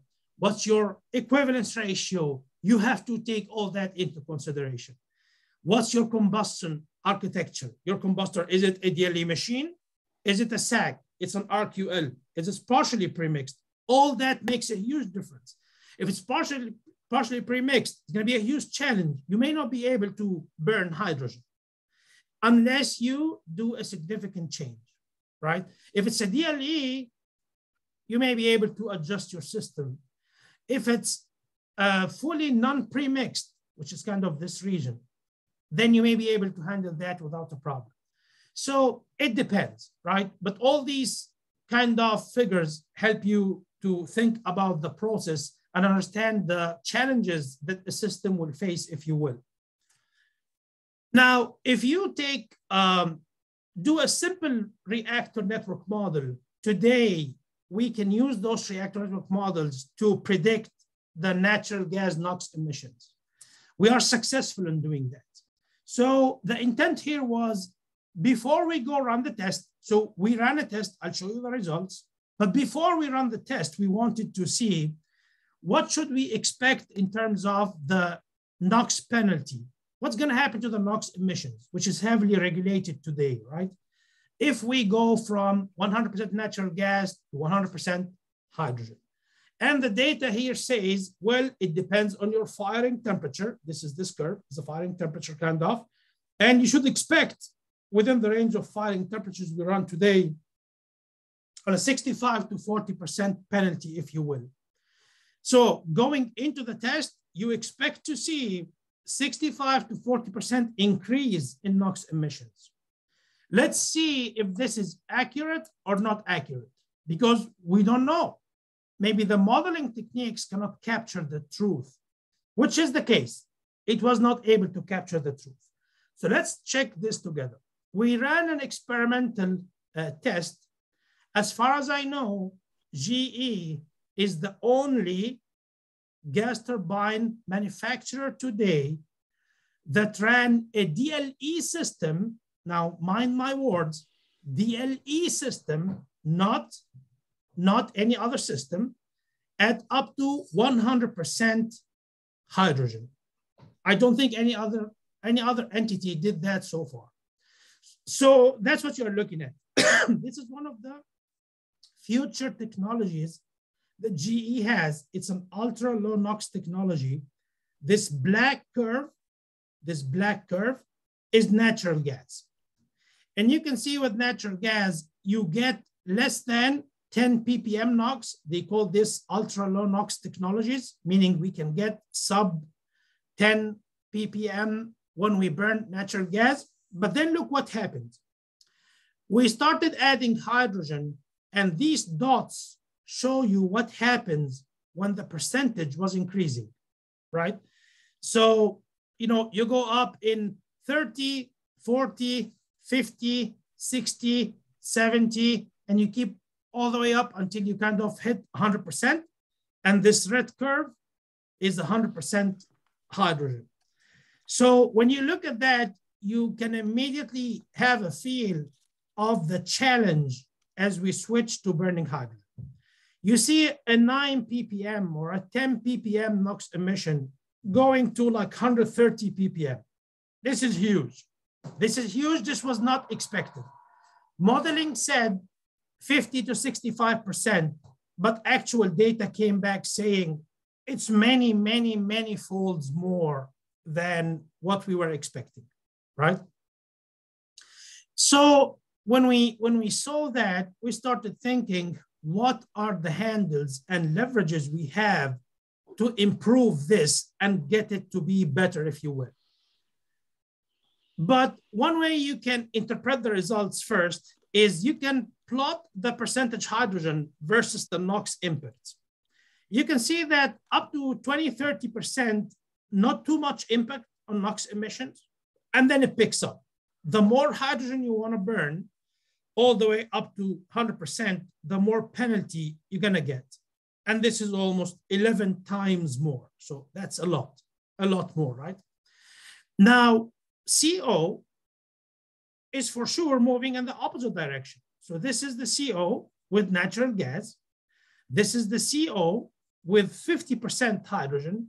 And you can see here that this is almost 200, 300 degrees difference in what we call turn down.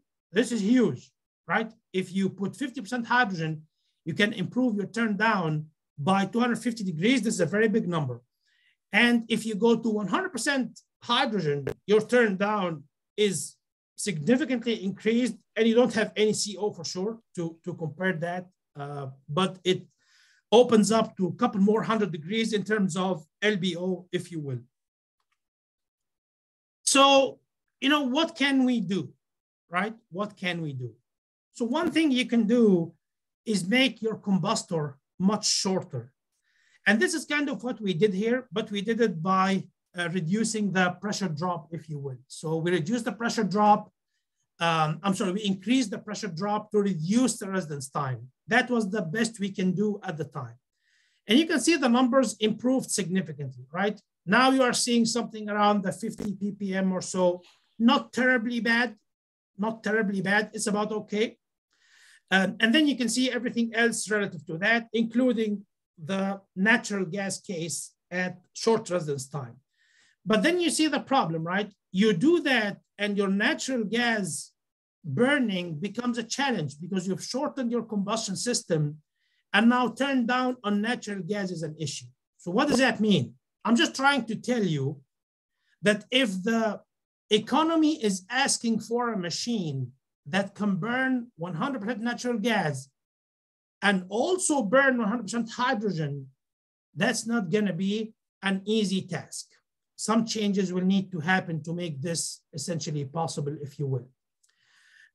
In fact, just the 100% hydrogen by itself is a huge challenge that people will need to come up with ways to enable it. But this is just one way through the GE combustion technologies. And this is kind of the curve that for you to build a feel on how the NOx emissions will change as you make your combustor. Just for those who may not be understanding of the language, when I say make the combustor, less residence time, 5.6 versus 8, think of it as a shorter combustor. Think of it as a smaller combustor, if you will. So this is the big, long, this is the small, short, right? So this slide gives you a feel on what combustion systems of the future will look like that will be burning hydrogen. They will essentially be smaller units. They will be compact units. There will be shorter units, if you will.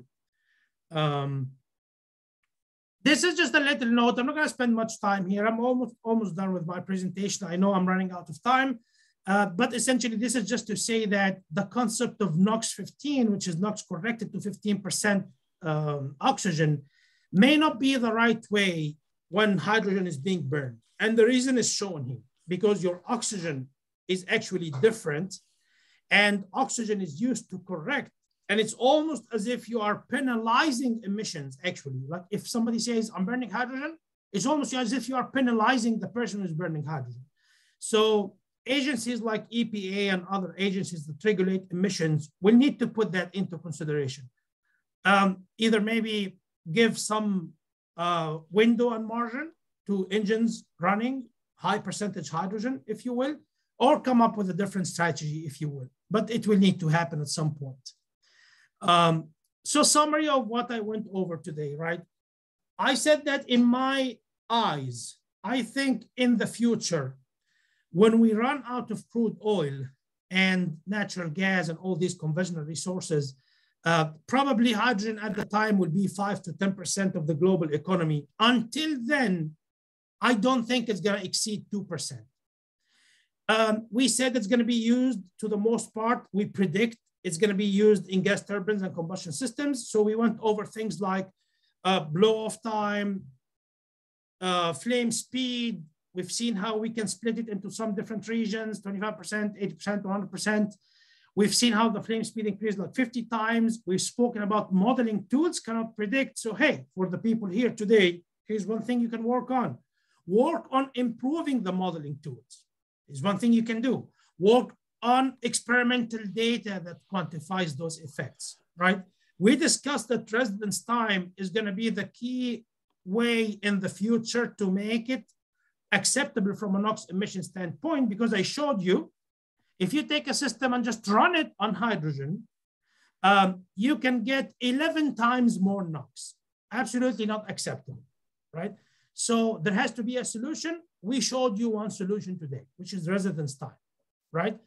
And we learned from it that the term you always listen to, people are saying zero emissions, zero emissions, zero. That's not true. That's not true. Zero carbon dioxide is okay, but not zero emissions. For zero emissions to happen, the way combustors are built today has to change. And it's not going to be zero. It's not going to be zero NOx. No. They have to change to make it at least just similar to the amount of NOx we get today. And this is just a bonus for the people who are in today. I suggest 3 things. If you are in the field of doing combustion research, what is the flame length required to fully oxidize hydrogen along the gas turbine engine operating envelope? You can put 5 students to work on that for 4 years or so, right? To get you all this data.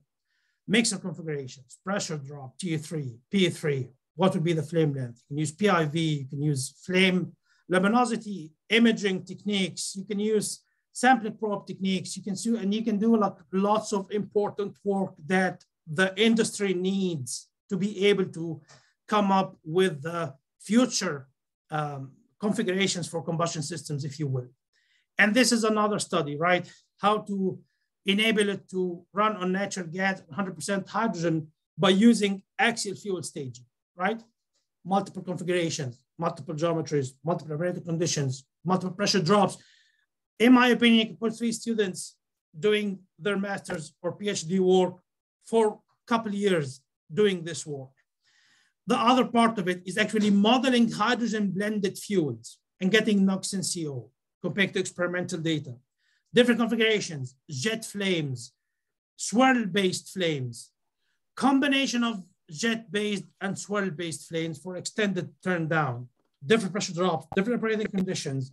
So these are all things that you can do in future. So that's it. Thank you so much. I hope I did not take more time than what is intended. And I will be happy to answer any questions. Thank you, Dr. Bassam, for the interesting presentation. It seems you don't see much hope in hydrogen, but you at least give some hope for the oil here.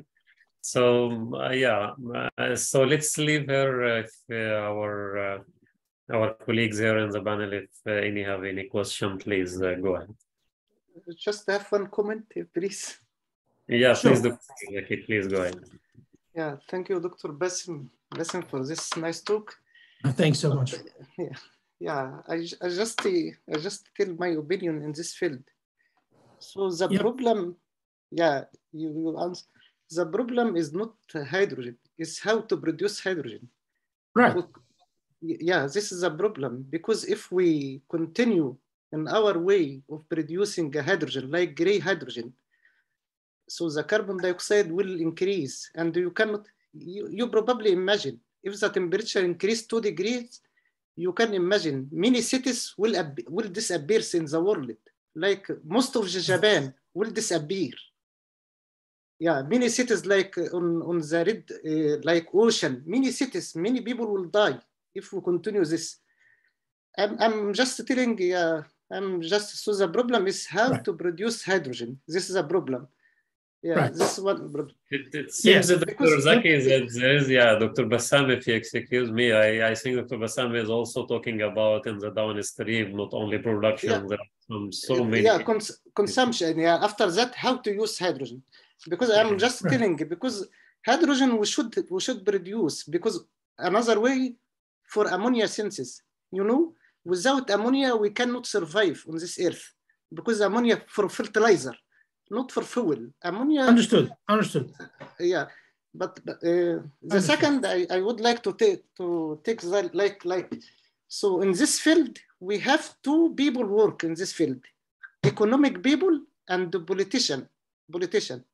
So economic people don't care about anything; they care about money only. But the politician care about the people. Yeah, they should take action to stop. Are you sure? That's why. No. Yeah, yes, I'm sure. Because all this decision comes from political, so not from economic. Yeah, I'm sure, of course. Because last meeting, all the president of the world gather and they take action. We have to decrease the level of CO2. How to decrease? Because money is not important. Is important, but not important like our to keep the people alive. I think Dr. Bassam is speaking about some technicality in using hydrogen in the downstream. The issue is using ammonia, because I am chemist. Ammonia also, if we use ammonia as fuel, this NOx is also problem, because it is also like CO2 gas. If we have any nitrogen oxide gas coming, we are talking about the mass production of ammonia. I think it will be. Because in my opinion, just 1 minute more, in my opinion, because this ammonia as fuel, the professor institute this to get fund from the government if we use it as fuel, as new idea. But in my opinion, is not working in the future for mass production as well as fuel. But ammonia itself is very important for fertilizer. It is enough. And I think when it comes to NOx emission, as it is low burning fuel, so it may not be any result in an big issue when it comes to NOx emission, because it would be comparable to the existing engine and internal combustion engine and the gas turbines. But usually, we see some limitation in given application as far as this nitrogen oxide gases can absorb the heat and the like green gas effect more than CO2. So it will be dangerous. For sure. Let me just comment a little bit on your thank you on what you said, Dr. Zahran. No, sure, thank you. I am not against hydrogen. I didn't say that. I'm estimating the percentage of contribution of hydrogen in the future economy. I'm not saying let people die. I didn't say that. I didn't say that. Right? No, just give me a second. Understand. Give me a second. I'm saying that a source that will give you energy is right here. It's going to be nuclear. It's going to be hydro. It's going to be wind. It's going to be solar. I said we're going to ramp up that. today it's 1.1. I think, and I may be wrong, that's fine. But I think today it's 1.1, it's going to grow up 15 times. This is going to grow up 10 times. It's going to grow up twice. In my opinion, this is going to grow up, 5 times. I could be wrong, but these are energy sources. These are all clean energy sources. And we're not going to discuss about nuclear, that people agree to it or not, but in my opinion, it's a clean energy source, right? But once you have an energy source, you have to have that. If this box is not there, if this box right here is not there, then there is nothing, there's no civilization. All human beings are dead. If this is not there, we are dead. But after this is there, right? After this is there, after it happens, then comes the question, do you make hydrogen? Do you make batteries? Do you make biodiesel? Do you make bioethanol? Do you make something else? It's going to be the question they have to answer at the time. This is not an energy source. It's not. This is a transformation of an energy that you already generated. Right? So that's it. I just hope my picture is clear what I was trying to say. Yeah, clear. So thank you, Dr. Bassam. If you have okay, thank you, Dr. Bassam. Sure. You have comment, Dr. Peter, Dr. Miming, just you can give us some hope on hydrogen at least. I suppose I'm interested to know what you and GE think will be the main hydrogen storage method in the future. Would it be, in particular for GT, aero gas turbines, do you think it'd be liquid or gaseous or other? This is a great question. Well, thank you for asking, Dr. Peter. And at this point in time, to be honest with you, it's unknown. We are pursuing both, for example, for aircraft engine, meaning in our programs for a future layout of how an aircraft engine would be, we are giving the primary path for now is essentially that it will be liquid hydrogen. But that doesn't mean that gaseous high pressurized is not on the table, but that's what we are putting up first as of now. It will be liquid. And we envision that the future, most likely this is now, I'm going to say Bassam opinion, not GE opinion, right? I want to differentiate that in the future, each airport will have to have its own production on site. Yes, I understand it's going to be terrible. It's going to be huge. You need more space. It's going to be more infrastructure. It's going to be more work. It's going to be understood. But that's most likely what's going to enable it to happen in the future. Every airport will have to have its own production facility where it's produced, liquefied, pumped to the aircrafts, and then they take off. Yes, yeah, at least we have Cranfield have their own airport, and I think we're doing exactly that. But I do agree with you. If we think about Heathrow Airport in the UK, it's half of all flights from the UK, to and from the UK, and there's no way to make that much hydrogen transported to the airport. It has to be produced on site. Right. It's a huge thing to overcome in the future. Yeah. But Dr. Bassam, you are speaking here about liquid hydrogen for combustion burning in gas turbine for jet application, or just you are talking about other fuel cell maybe or something? So good. Combustion point of view. Yep, good question. And so far, what we are pursuing is it will have to be vaporized. So liquefying is just for transportation. So you can carry it on an aircraft. So you imagine those big aircrafts, you have to put some hydrogen on it. So the vision is it's going to be liquid hydrogen, but when you burn it, it has to be in a gaseous form. So there will be a vaporizer on board on the aircraft that will vaporize, and then you will burn it to the combustion system. Yeah. So it's burning, not fuel cell. Yep. It's going to be burning. It's going to be burning, and it's going to be gaseous burning. Right. Yeah, that's a great. I see. Yeah. So thank you very much, our speaker tonight. So we really enjoyed this thank you. Webinar. Thank you, Dr. Zaki, Dr. Peter, Dr. Miming, and Dr. Bassam for this insightful talk and discussion. As a matter of fact, I had a question on because we are testing hydrogen for Dr. Bassam. I think the time is late already.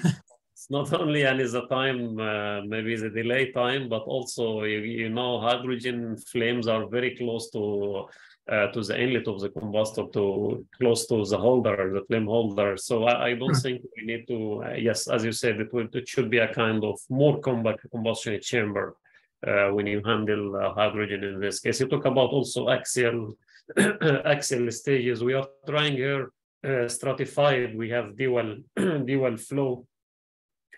We have flow is coming in stratified form with dual flow, dual annular counter-rotating swirl. I think this is one of the technologies, but when we apply this, the flame even becomes more shorter. So that means I think when we go to the hydrogen combustion, I think we may need to redesign the combustion chamber itself and also the fuel supply system to the combustor and all of this. So yeah, I think the way is very long for hydrogen, but we have the hope on hydrogen maybe. Yeah, so here, yeah. So that's all Yani for tonight. So thank you very much for being with us. Thanks for our audience, and for sure we'll be meeting in future, inshallah. Thank you very much. Thanks so much. Thanks so much. Thank you. Right. Thank you very much. Thank you so much. Thank you. Thank you. Bye-bye. Bye.